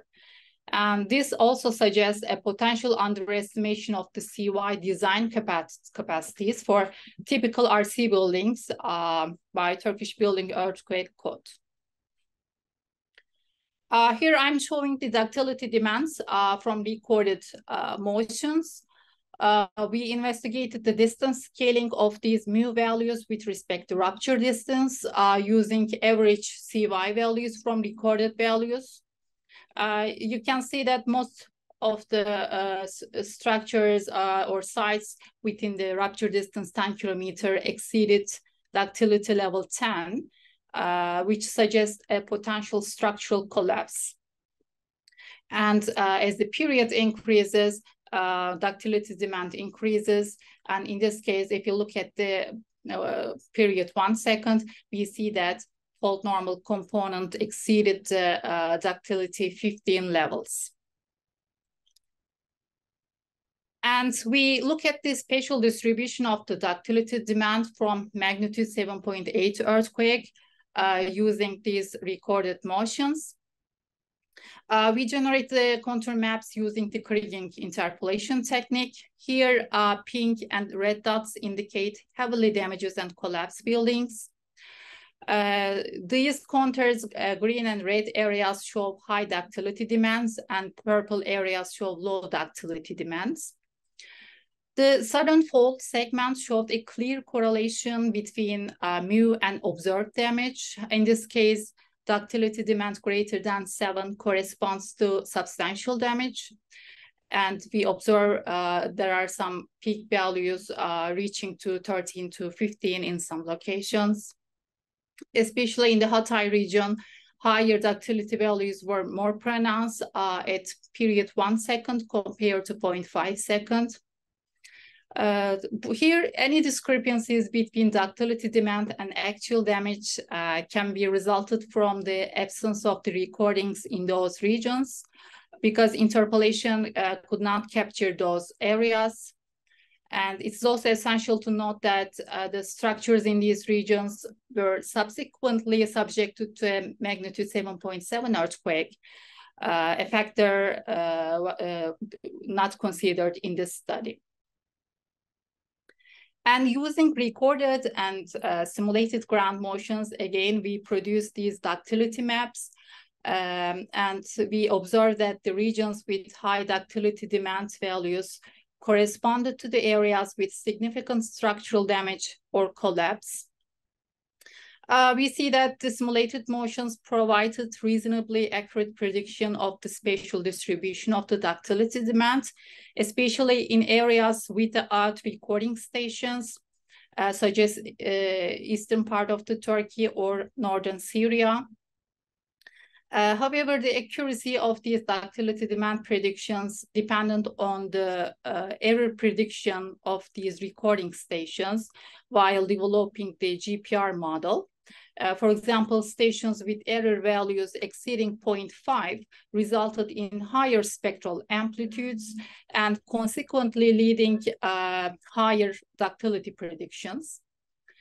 Also, we noted inconsistencies between ductility demands and actual damage data at some regions.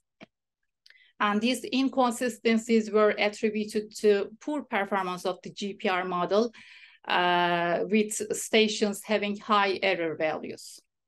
And it is also important to note that we only investigate the damage potential using the first main shock, while these damage data represents the combined effect of two earthquakes.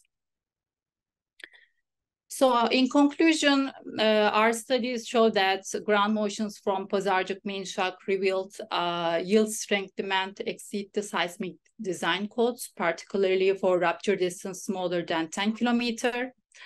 And also incorporating the ductility demand maps into earthquake assessment offers a more practical and precise evaluation of the potential damage of seismic performance of the buildings. The simulation approach that we propose here reasonably predicted variations in ductility demand, highlighting the high demand regions associated with significant structural damage or collapse. So the final note for our results, GPR method shows promise for simulating ground motions in uninstrumented areas, especially for quick post-earthquake damage assessment. By increasing the efficiency of this approach, producing the maps of the damage potential of the ground shaking in near real time is possible. And that's all. Thank you so much. Thank you very much, Dr. Zengin. We really appreciate you joining us for this presentation today. Up next, we have Dr. Grace Parker. She's a research geophysicist at the USGS Earthquake Science Center. Her focus is on understanding and modeling earthquake ground motions with a special interest in seismic site response. She's also been involved in part of the NGA East and NGA subduction zone projects that have been adopted as well for the USGS National Seismic Hazard Maps. And with that, Grace, I'll let you take over. Thanks. Can you hear me? Yep. Okay, great. Thanks. Let me just try to move my Zoom bar. There we go. Okay, thanks so much for having me today. I'm really happy to be here and be able to give my talk. And I'll be discussing the characterization of source, path, and site effects on ground motions from the 2023 Turkey earthquake sequence. And this is work that I've done in collaboration with Anne-Marie Valte, as well as other collaborators from the USGS in Turkey. And in this work, our focus is really on understanding the physical processes generating the ground motions in the earthquake sequence, to quantify and understand the reasons that they might differ from the median expected behavior as modeled by ground motion models or GMMs, and to understand the factors controlling the observed variability. So here we're going to use the ground motion models as a tool to understand the physics behind the observed shaking. And along the way, perhaps develop some new methods or insights that can inform future ground motion model development. So as you've seen from previous talks, this was an extremely damaging earthquake sequence that occurred near the triple junction between the African and Arabian plates and the Anatolian block. The first magnitude 7.8 earthquake ruptured much of the southwestern portion of the eastern Anatolian fault, as well as the northernmost portion of the Dead Sea Fault, and was followed 9 hours later by the magnitude 7.5 earthquake on a conjugate fault to the north of the first epicenter. And this earthquake sequence follows the 2020 magnitude 6.7 earthquake that occurred to the north, or further to the north along the East Anatolian Fault. And these plots are the two USGS shake maps for the largest earthquakes. And because I think I'm the only speaker from the USGS in this webinar series, I wanted to really briefly highlight some of the involvement in the post-earthquake response across the USGS. Of course, most of this work was done in collaboration with many institutions, including those in the US and in Turkey. And so, post-earthquake, the USGS has some of its flagship earthquake hazard products, including ShakeMap and Pager. I showed the shake maps on the previous slide. But we also develop finite faults for large global earthquakes. And this is led by Derek Goldberg and William Yek. And that's what this slide is showing for the main shock on the top, and then the largest aftershock on the bottom. For this earthquake, the USGS also developed trainings through VHA. So Mehmet Çelebi led trainings on structural health monitoring.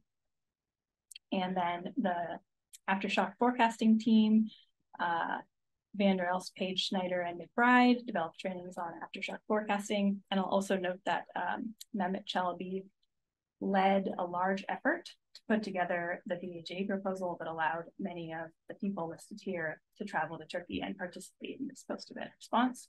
So we had a team that went and looked at ground failure and surface rupture. We have Kishore Jaiswal, who looked at structural performance. And he's giving a talk on October 10th, I believe, as part of the Geologic Hazard Science Center on that work. So if you're interested, I would encourage you to check that out. And then we also had a team from our center that traveled to Turkey and deployed a joint USGS AVAD nodal earthquake monitoring array, and that's what this map shows.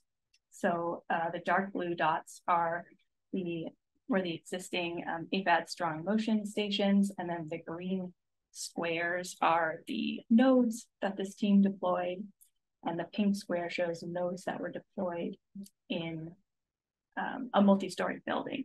So a total of 126 nodal seismometers were deployed in July 2023 as a part of this effort. And then I also want to plug the USGS Earthquake Science Center seminar archive, which can be viewed by this QR code. And in March and April, we had 2 talks that are archived there related to this earthquake sequence. So if you're interested, I would also encourage you to check those out.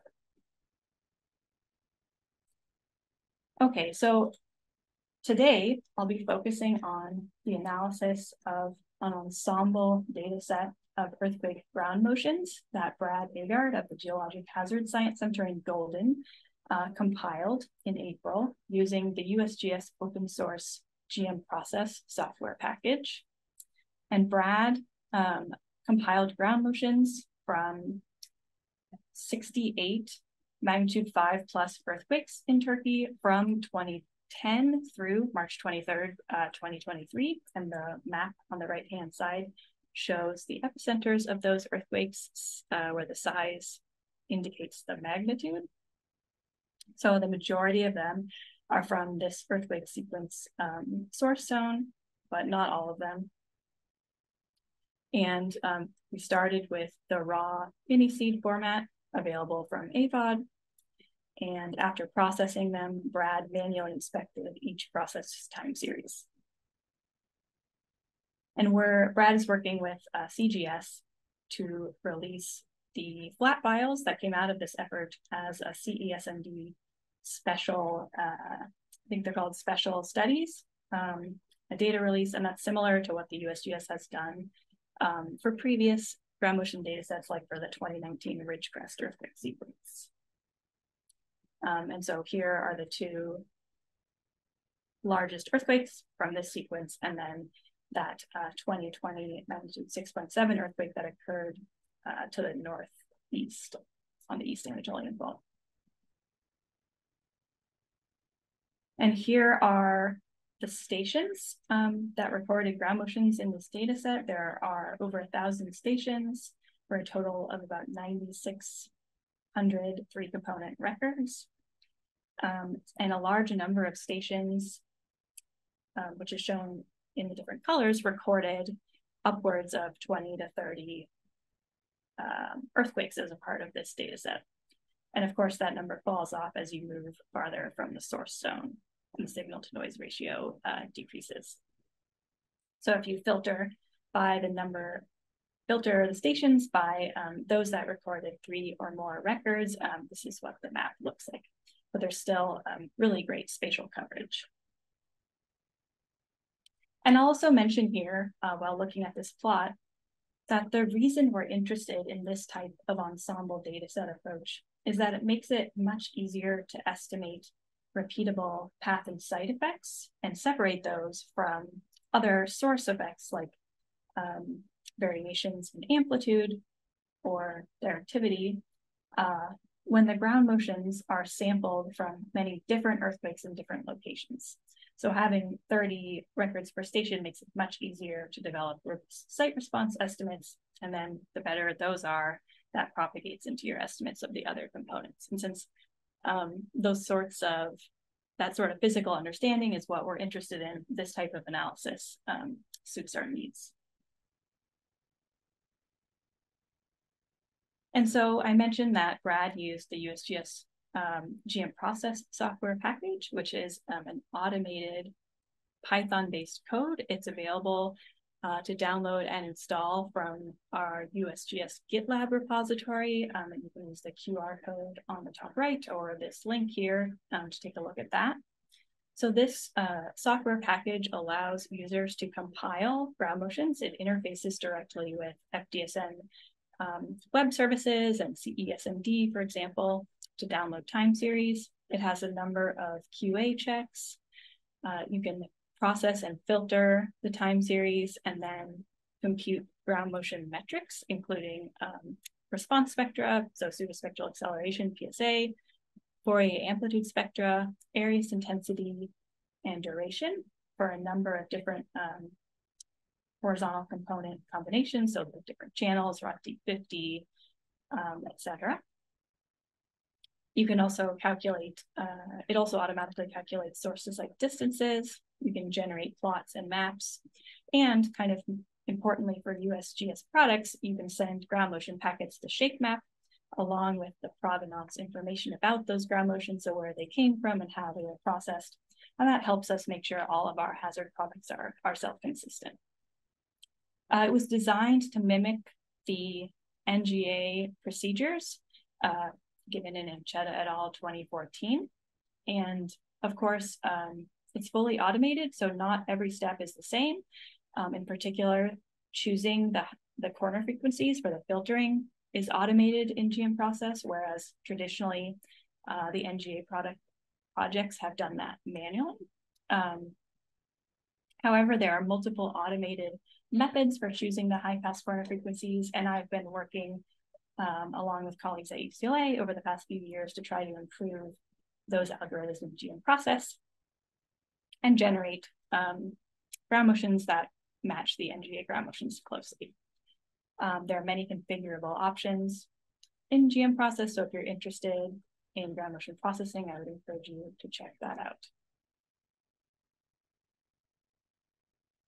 And just as a note, because I think we want to make sure all of our results are starting from the same place, I did make a comparison between the GM process data set and the data set that Tristan talked about earlier today.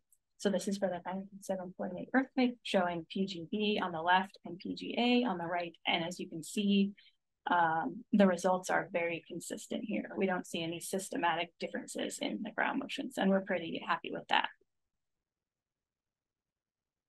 We also compiled metadata to go with our ground motions. So like I mentioned, GM process calculates a suite of source to site distances, including point source distances and finite fault distances. And those finite fault distances are calculated using finite faults when available. and estimated from a magnitude-dependent relation between point source distances and finite fault distances from Thomson and Worden when they are not available. And then we also populated our VS30 at station locations from the global mosaic of Heath et al. 2020, and that's what's shown on the right. And in Turkey, this is populated with the global slope-based proxy of Walden-Allen. So here's what the ensemble data set looks like as a function of distance. So there's peak ground acceleration on the left and peak ground velocity on the right, where the colors represent magnitude bins, going from largest in yellow to smallest in purple. And so you can see that there's quite a wide distance distribution for the largest earthquakes. And then the smaller earthquakes kind of dominate the data set in terms of number of records, which makes sense because there's just so many more of them. Okay, and like I mentioned earlier, in this talk, we're using ground motion model comparisons to better understand the ground shaking. And here I'm using the NGA West 2 ground motion model of Bohr et al. 2014 or BSSA 2014. But because we're really using the ground motion model more as a reference, any model would be okay to use. So this really isn't a statement on the relative performance of any one model.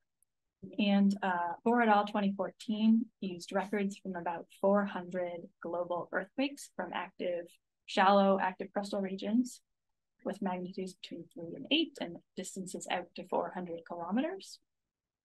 The NGA West 2 database did have 70 records from 7 earthquakes in Turkey, with the majority of them being from this sequence of earthquakes in 1999. And those were in the northwestern part of the country, which is fairly far away from where the 2023 sequence occurred. So I just want to point that out now, and I'll revisit it later. But in general, the magnitude distance distribution of our data set, which is shown here, falls within the range of data considered in Bohr et al. 2014. So magnitude 5 to 7.8, and distances mostly with 10 kilometers to about 500.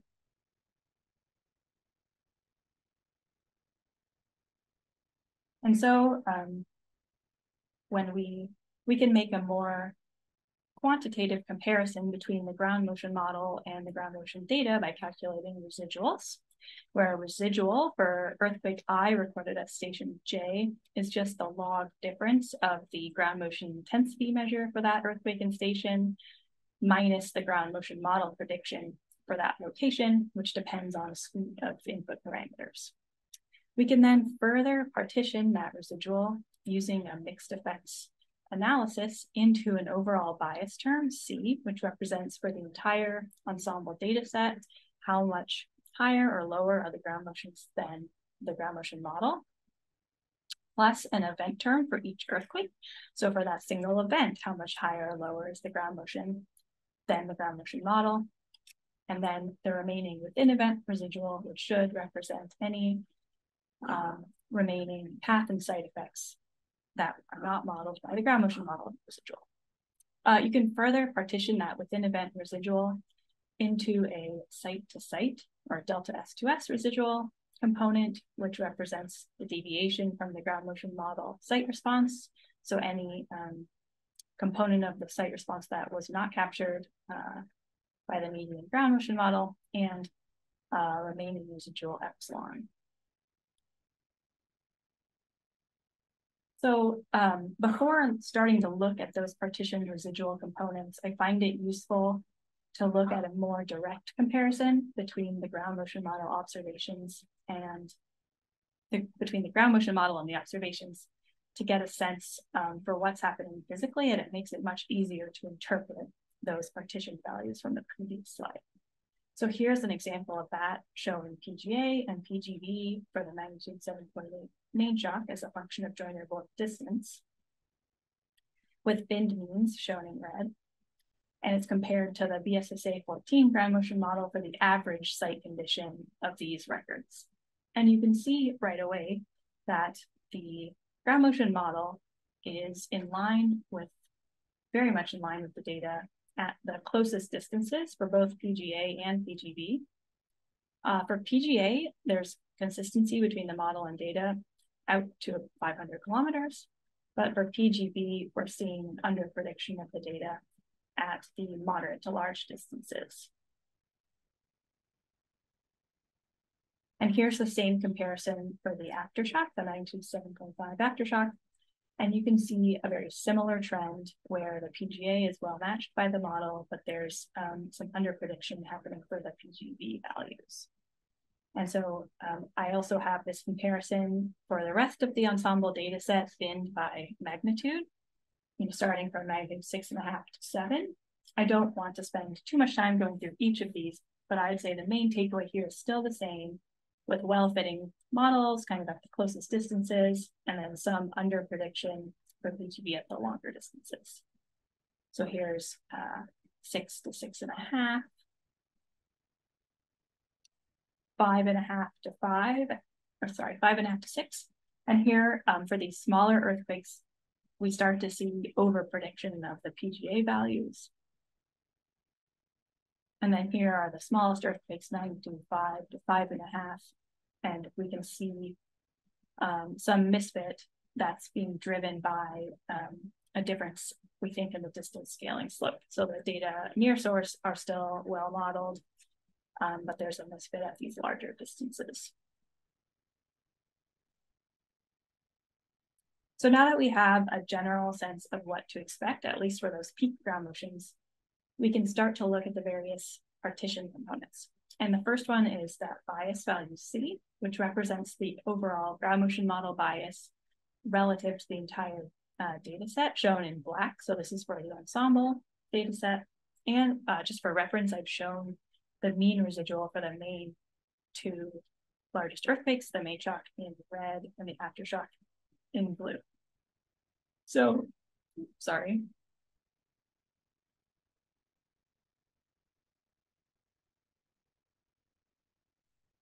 There we go, trying to get my animation to work. So anything above 0 or positive here indicates model under prediction, and anything negative indicates overall over prediction. And so you can see, right, we, like what we saw in the previous slides for the largest earthquakes, PGA is generally well modeled, the bias is close to 0, although it's over predicted for the ensemble data set driven by that distance scaling misfit of the smaller earthquakes. We saw that there's fairly significant under prediction of PGB for the two largest earthquakes, and as well as under prediction at long periods, which I didn't show in those scaling plots, but you can see here. And for the ensemble data set, this is 0.25 log units, which is about a factor of 1.3. And for the aftershock, it's 0.8 log units, which is a factor of 2.25, which is pretty significant and consistent with the results from the previous talk. We can also look at the event terms for the average ground motion model misfit per earthquake.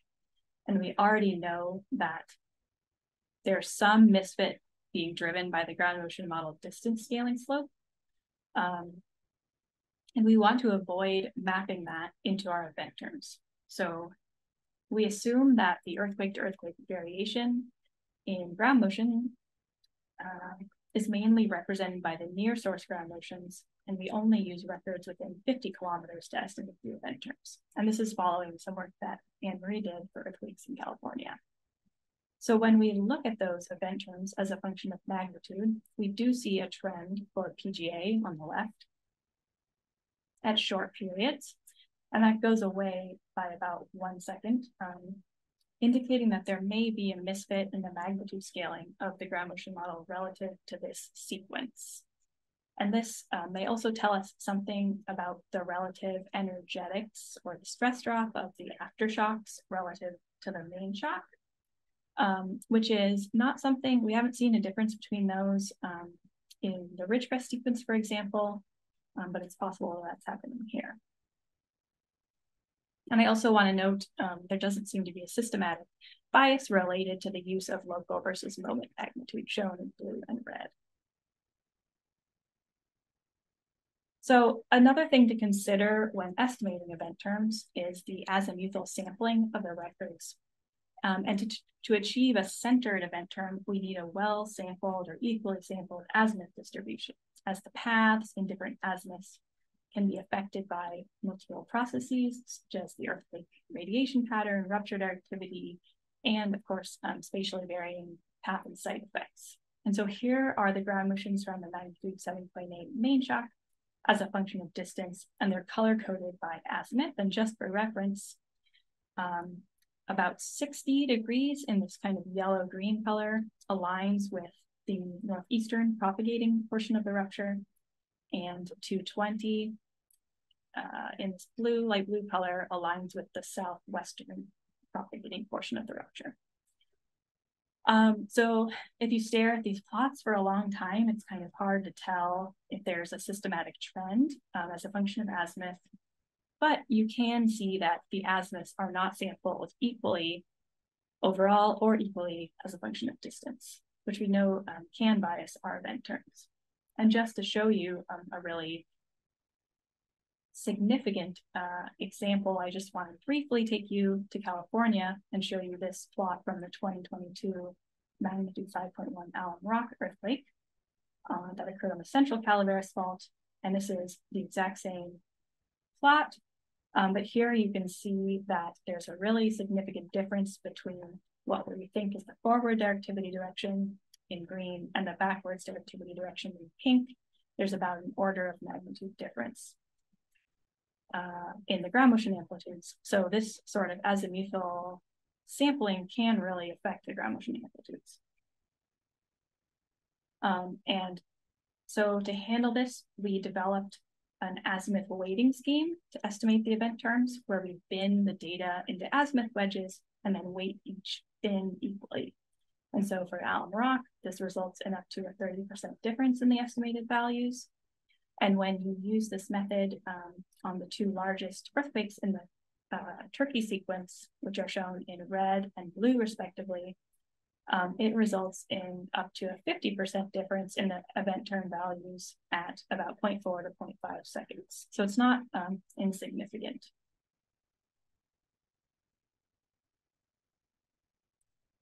Okay, we can also look at the site-to-site residuals, or the repeatable empirical site response that's not modeled by the BS30 scaling term of BSSA 14.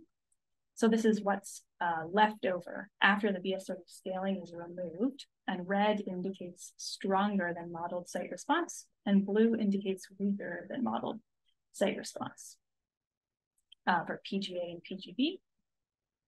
And we can see some consistencies here, right? So for example, there's stronger site response in the Hatay region to the south of the rupture, where we know that there's a basin structure, as well as in the Istanbul region to the northwest. And then there's weaker than modeled site response in the kind of central part of the country here. And this is consistent across these peak ground motions. And you can also see this spatial trend at 1 second and 5 second response spectra. But I will say, although I think using an ensemble data set to estimate the site response means that the estimates are more robust, the majority of the earthquakes we considered are coming from the same general source zone, and therefore have the same path, especially as you get further away from the source. That plus that distance scaling misfit that we saw earlier means that accurately separating the site effects from the path effects is difficult and may not be complete here. And so the last plots that I want to show are the within event residuals, or event corrected residuals, for the two largest earthquakes. So these residuals have had the overall ground motion model bias and the event term removed. And so these should represent a combination of the path effects, site effects, and any spatially varying source effects like directivity for a single earthquake. And I want to show some of the similarities and the differences between the magnitude 7.8 and magnitude 7.5 aftershock. So here's the magnitude 7.8 and 7.5, and I'll flip back and forth a few times. So generally, they both show under prediction or stronger than average ground motions at the farthest distances, kind of at most azimuths. The main shock shows larger than average ground motions at the two ends of the rupture, which could indicate directivity effects. But at this stage, it's unclear if path and site effects are commingled with directivity effects, especially in this Hatay region, where we also see positive residuals for the aftershock. Although this region off the northern end of the main shock shows larger than average ground motions, whereas in the aftershock, it doesn't. So that could be potentially related to directivity. So in conclusion, overall, we see that shaking from the largest events in this sequence is within our expectations at the closest distances, but under-predicted for PGB and the longest periods, as well as over-predicted for smaller aftershocks in the far field. And all of this is as compared to MJOS2 ground motion models. I think more work is necessary to uncouple the regional path and site effects, as well as the rupture directivity effects on the ground motion amplitudes. And I think that this sequence will help us develop new and novel methods to do this. And lastly, the NGA-WES2 approach was to regionalize the anelastic attenuation term of the ground motion model, so the slope with distance. And I think we're moving to increasingly complex regionalizations that will be informed by this sequence. So we see that the distance scaling that was calibrated to earthquakes in Northwest Turkey does not match the scaling from this sequence, especially the smaller earthquakes, indicating that finer regionalization than was considered in previous projects is likely necessary to accurately model the ground motions. And with that, thank you. Thank you, Dr. Parker. I really appreciate you joining us today for this presentation. All right, so I'm going to switch over and we'll start going through the question and answers. I'll start back at the beginning and I will, as best as I can, direct them to the speaker that I think they're intended for. So we'll start first with a question. I think this is for Dr. Buckreis, and which is how do fling estimates from ground motion processing compare to GPS data? Great. So thank you for the question. Unfortunately, the GPS data that we have available to us in the region surrounding the fault was made using very coarse, or I should say low resolution measurements. So the accuracy of those measurements themselves is within the same or even greater than the order of magnitude of the fling that we're extracting from the ground motion. So specifically the GPS will be accurate within 3 meters, say, and some of the largest flings that we're extracting from the time series are about 3 meters themselves. So we can't compare those quantities directly. However, we can compare INSAR data for if the trends that we're seeing, for example, large displacements in this area in this direction compared to large displacements in the other direction in this area. In those comparisons, we see fairly consistent agreement between the INSAR trends and the trends that we also see in our data, but we can't compare using the actual fling step that we extract from the time series in a quantitative sense. Okay, thank you. The next question is for Professor Osbalut. What type of structural system provides the greatest earthquake-resistant design features for near-fault effects from large magnitude earthquakes greater than 7?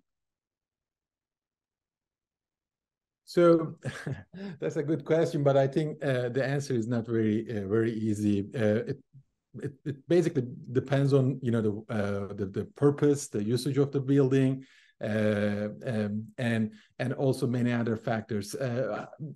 I think the more one thing that I can mention here is that for near fault, the ground motions that we know that there are higher seismic demands, higher displacement demands in the structures, and if we detail our structural system, I think any type of structural system can perform well. But the important thing is to just design it the more accurately, considering those effects. So the near pulse-like ground motions and the design phase needs to be considered. Okay. The next question is for you as well. What are the implications of having spectral demands exceeding design levels for a design engineer?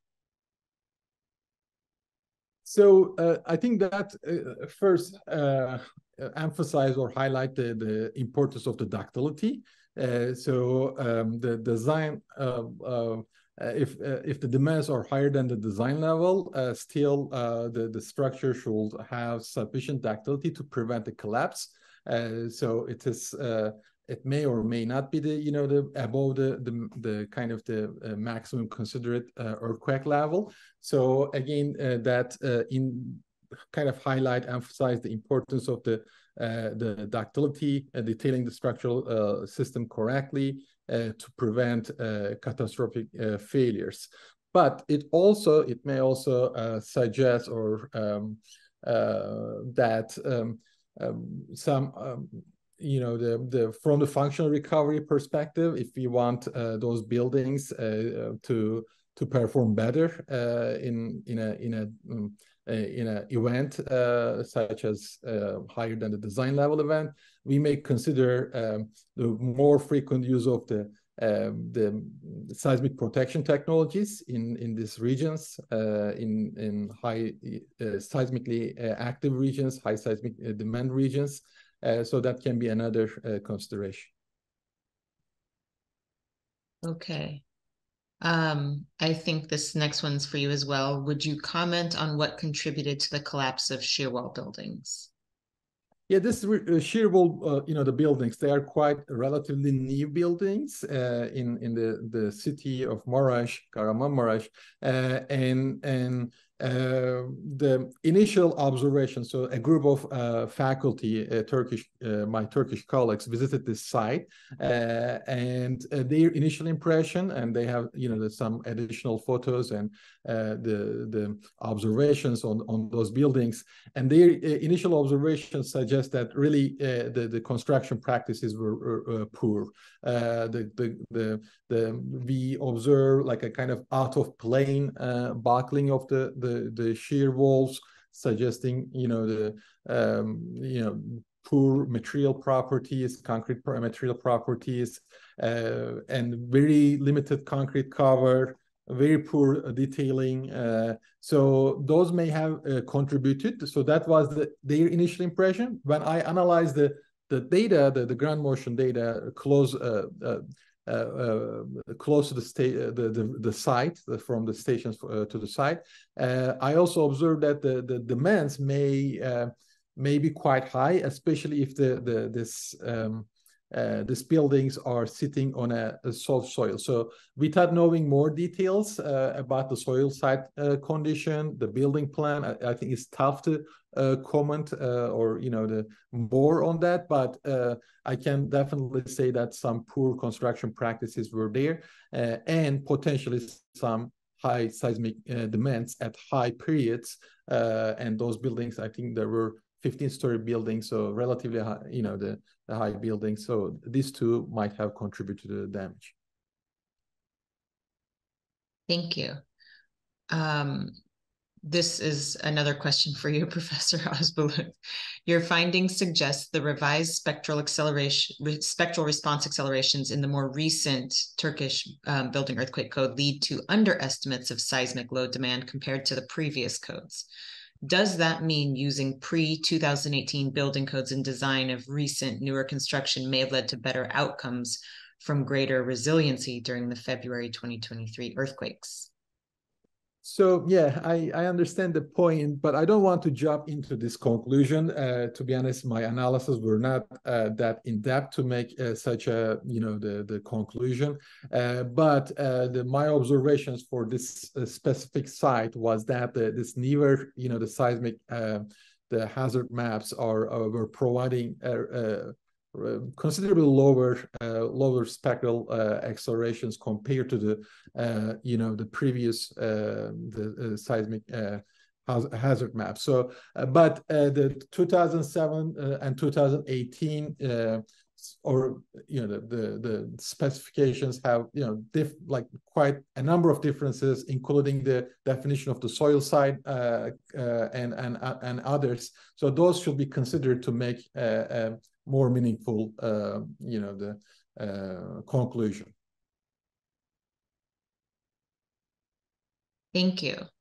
My next question, I believe, is for Dr. Parker. What is the evidence that a bias term is required? Is not the real bias that site response is most dependent on source properties?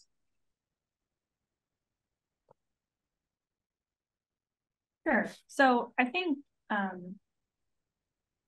what my group is most interested in is trying to understand what is driving the bias. So right, I think it's kind of undeniable that when you compare ground motion records to a model, the model is meant to represent the median case, right? So any individual earthquake will likely deviate from that in some way, which is expected. And so trying to understand if that is being driven by variations in stress drop or path effects or site effects is really important and difficult sometimes. And so I think that's when these sorts of ensemble approaches where you can look at records from many earthquakes at many locations helps to tease apart those different components. And so I think right at the end of the day, we want to, that overall bias C term, we'd like to explain it in terms of a source process or a site effect or a path effect, and for it to eventually go down to zero.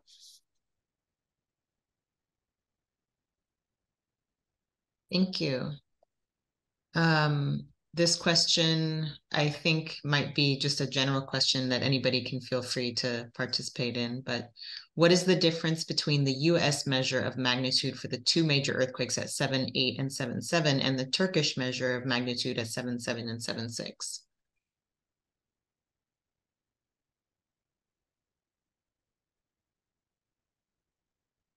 So Grace or Tristan might know better than me. I reported the Turkish ones, but I'm not sure what is the main, the reason for this, the magnitude calculation. I'll take a crack at answering it. So it's a bit out of my expertise also, but when it comes to reporting magnitude, there's many different event catalogs that report magnitude. So the USGS, for example, has a catalog. AFED puts out a catalog, and there's also other regional and global catalogs. And the difference is really what process, the inversion steps that they're taking to derive that magnitude and the amount of data that they're taking in that process. So for example, the 7.8 and the 7.7 that I reported were taken from the global centroid moment tensor catalog, which samples from as the name suggests, the global earthquakes. So it's expected that it averages over regional effects. If you take the Turkish catalog values, this would be my suspicion. They've sampled only earthquakes around Turkey, so their magnitudes might be slightly biased towards regional source effects. That may or may not be true. I'm not an expert, that might just be one justification. It's the data that was used in the inversion process it boils down to. Unless Grace has anything to add. I would agree with that, and just, say that the reported magnitudes are estimates, right? They're inferred from data. We can't observe moment magnitude directly. And so they depend on the data that's used and the inversion method that's used, which vary, from institution to institution. Thank you. Dr. Parker, I have another question for you. The large amplification at a period range of about 1 second in Haiti, which may be correlated to damage, is more correlated to site or basin effects, or is it directivity? I think it's hard to say at this point, and probably is a combination of both. So that's my easy way out of the question. But that is something where we have seen kind of repeatable amplification in that region over many different earthquakes, right? Not just earthquakes that ruptured into that area, like the main shock. So for the main shock, I'm sure there was some combination of directivity and site response. And I think, right, Tristan showed a waveform that had that velocity pulse, which is a signature of directivity. But I think it was a combination, over the entire sequence. Okay, and I think we have one more question here. For Professor Osbeloot again, what is the effective thickness of the soft ground? In the February earthquake in Turkey and Syria, how far were the international codes effective and good? Okay, I'm not sure if I understand the question correctly, but for the soft soil, the thickness of the soft soil, I guess that if you have the deeper, like a higher thickness of the soft soil, that means you have more soft soil there, and there might be that might that means that your seismic waves will travel through those the soft soil and amplify the ground motions more. So the deeper the soft soil layer, the stronger the application might be. And for the international code part, if the question is about like how the Turkish and Syrian design codes were comparable to the international codes, I won't be able to comment about the Syrian code, but for Turkish design codes, they're quite modern seismic design codes. So I personally don't think that, especially the latest edition of the Turkish the seismic design code is pretty comparable with the design codes that is being used in the US or other part of the world.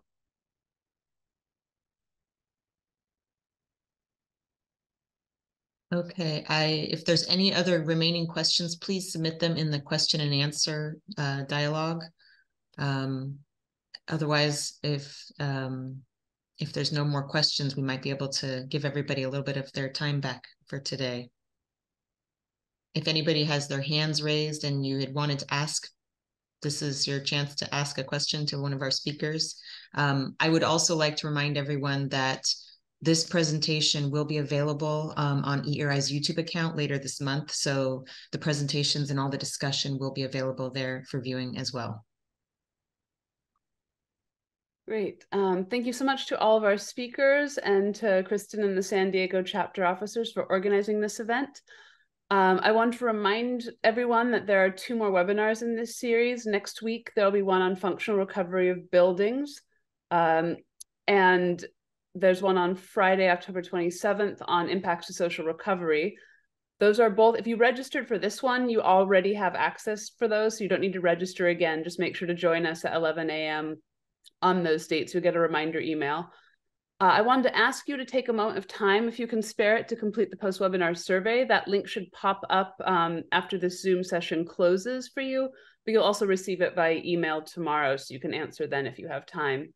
You can learn more about EERI at our website.